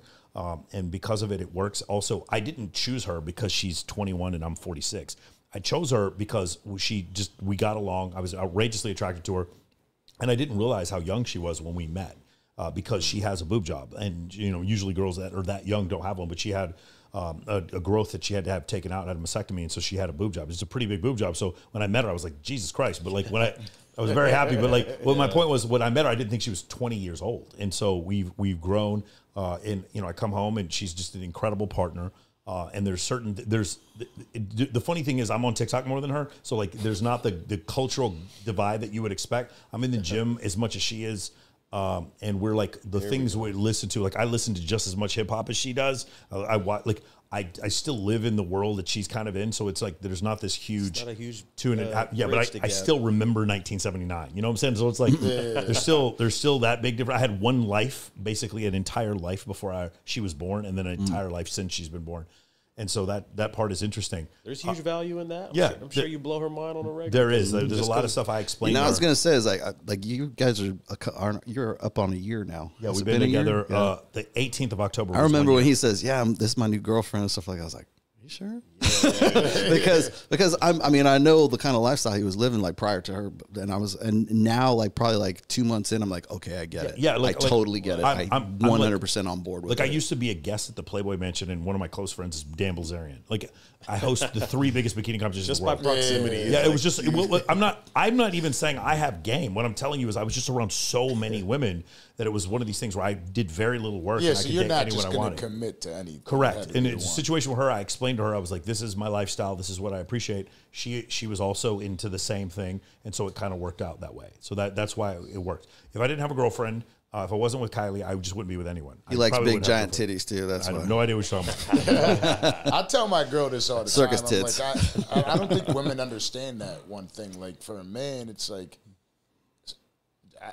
when you say, if I wasn't with you, I just wouldn't be with anyone. Yeah, so I think they think that you're not going to have sex with anyone is what you're saying. It's like, you got to understand, like, if I'm not with anyone, I have so much more possibility. Yeah, so yeah, that's what they, because part of their plan, like, none of us grew up being like, you know what I want to be? I want to be an astronaut, I want to be a firefighter, I want to be a policeman. None of us grew up being like, I want to be a groom. I can't wait for my wedding day. None of us said that. But women do. Like, there's a wedding Barbie. Like, that's part of the plan. So for them, it's like, if they weren't with me, then they'd be with someone else, because that's part of the plan.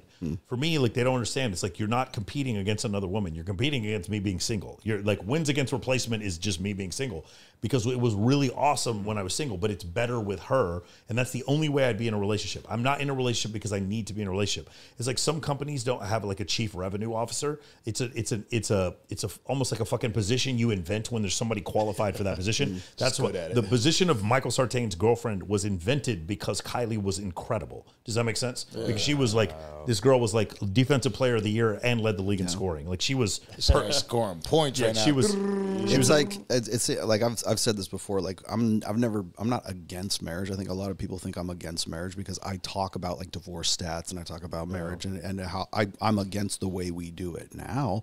But I think that the institution and the idea of like monogamous, having some sort of formalization of a relationship, absolutely, I'm 100% for that. It's like, I'm not on board with the way that we do it, especially in this country, the way that we do it now. So when people see me and like they see me on Access Vegas, or they see me at the swimsuit thing, like, oh, isn't he married? Blah blah. And like, the reason why you're saying that is because you have this preconception of what a particular relationship ought to be, and my relationship is my lifestyle is a lifestyle choice. His is a lifestyle choice as well. One of the things I've always said is that if you're going to go, like, you can spin plates, and that's pretty much what he's been doing for quite some time. You spin plates, you date non-exclusively until you get to the point where you find one girl that's she looks like she's a pretty good fit. And he's done this successfully. Is the relationship is the inevitable outcome of the person, of the two people coming together. So it's not like, I'm looking for a relationship, I got to find a relationship. No, you get two people together, and then it's the most obvious, it's like the byproduct of you two getting together. Yeah. So, and honestly, I think that's where the healthiest relationships begin, when it's the two people are so good together that it's just obvious. Like, you don't have to, I'm official on Facebook. Fuck that. It's you realize that you guys are in a relationship, and you don't have to, like, it's effortless. You don't have to make some big formal, okay, everybody, now we're Facebook official, and now it's like, we're not going to do a soft launch or all that bullshit on Instagram. You don't have to, because it's just, the relationship is a lifestyle choice that is the inevitable result of the two people that are in the relationship to begin with. Well, goddamn, fellas, it's fucking dope. There's so much. He did it, man. I was like, and it was like the natural flow of it too. I'm like, is this really happening? Yeah, let's go. I love Kylie. I love her to death. She's fantastic. Yeah, she's great. She's from Arkansas. She's amazing. She, like, I truly believe she would kill someone for me. Like, I'm not even kidding. Yeah. Like, that's probably, that was, it probably wouldn't take much provoking either. She is. People were like, oh, she seems sweet. No, she's angry as shit, and she's very mean. But, like, she's mean for me. But she fights for me. Let's go. Yeah. Well, I appreciate you both coming through here to the Danza Project. Come on. I think that get that handshake right. I think that we should definitely do this again. For sure. There's a lot of dope content to unpack out of this for sure. Yeah. Nova's gonna be working. Landy, you got to be working because we got some shit to put out. I don't like waiting. I'm gonna be honest with you. I fucking hate it. I'm like, get your fucking dope content out there. You saw what they said. No, this is definitely one of the rewatch episodes. A lot of times we do these episodes. I don't know if you guys watch your own show. We typically don't. Unless it's a situation like this, there's a lot to unpack here. So a bunch of dope shit. So we definitely got to get it going. Come on. Again, what episode were we on? 148. 148. I like. See, that's the thing. I just tell Landon what episode are we on. So this is a natural thing that we love doing. 48, baby. But again, I appreciate you two gentlemen coming up here. There's a lot of dope content, a lot of shit that I learned, which is what I love this episode for, because it's just to be able to sit here, because I'm gonna be talking shit to my girl for days. It's over now. I'm like 83% of women. 83. Did you hear what we said? Yeah, that's what it's all about. All right, signing out. Yep. Cheers.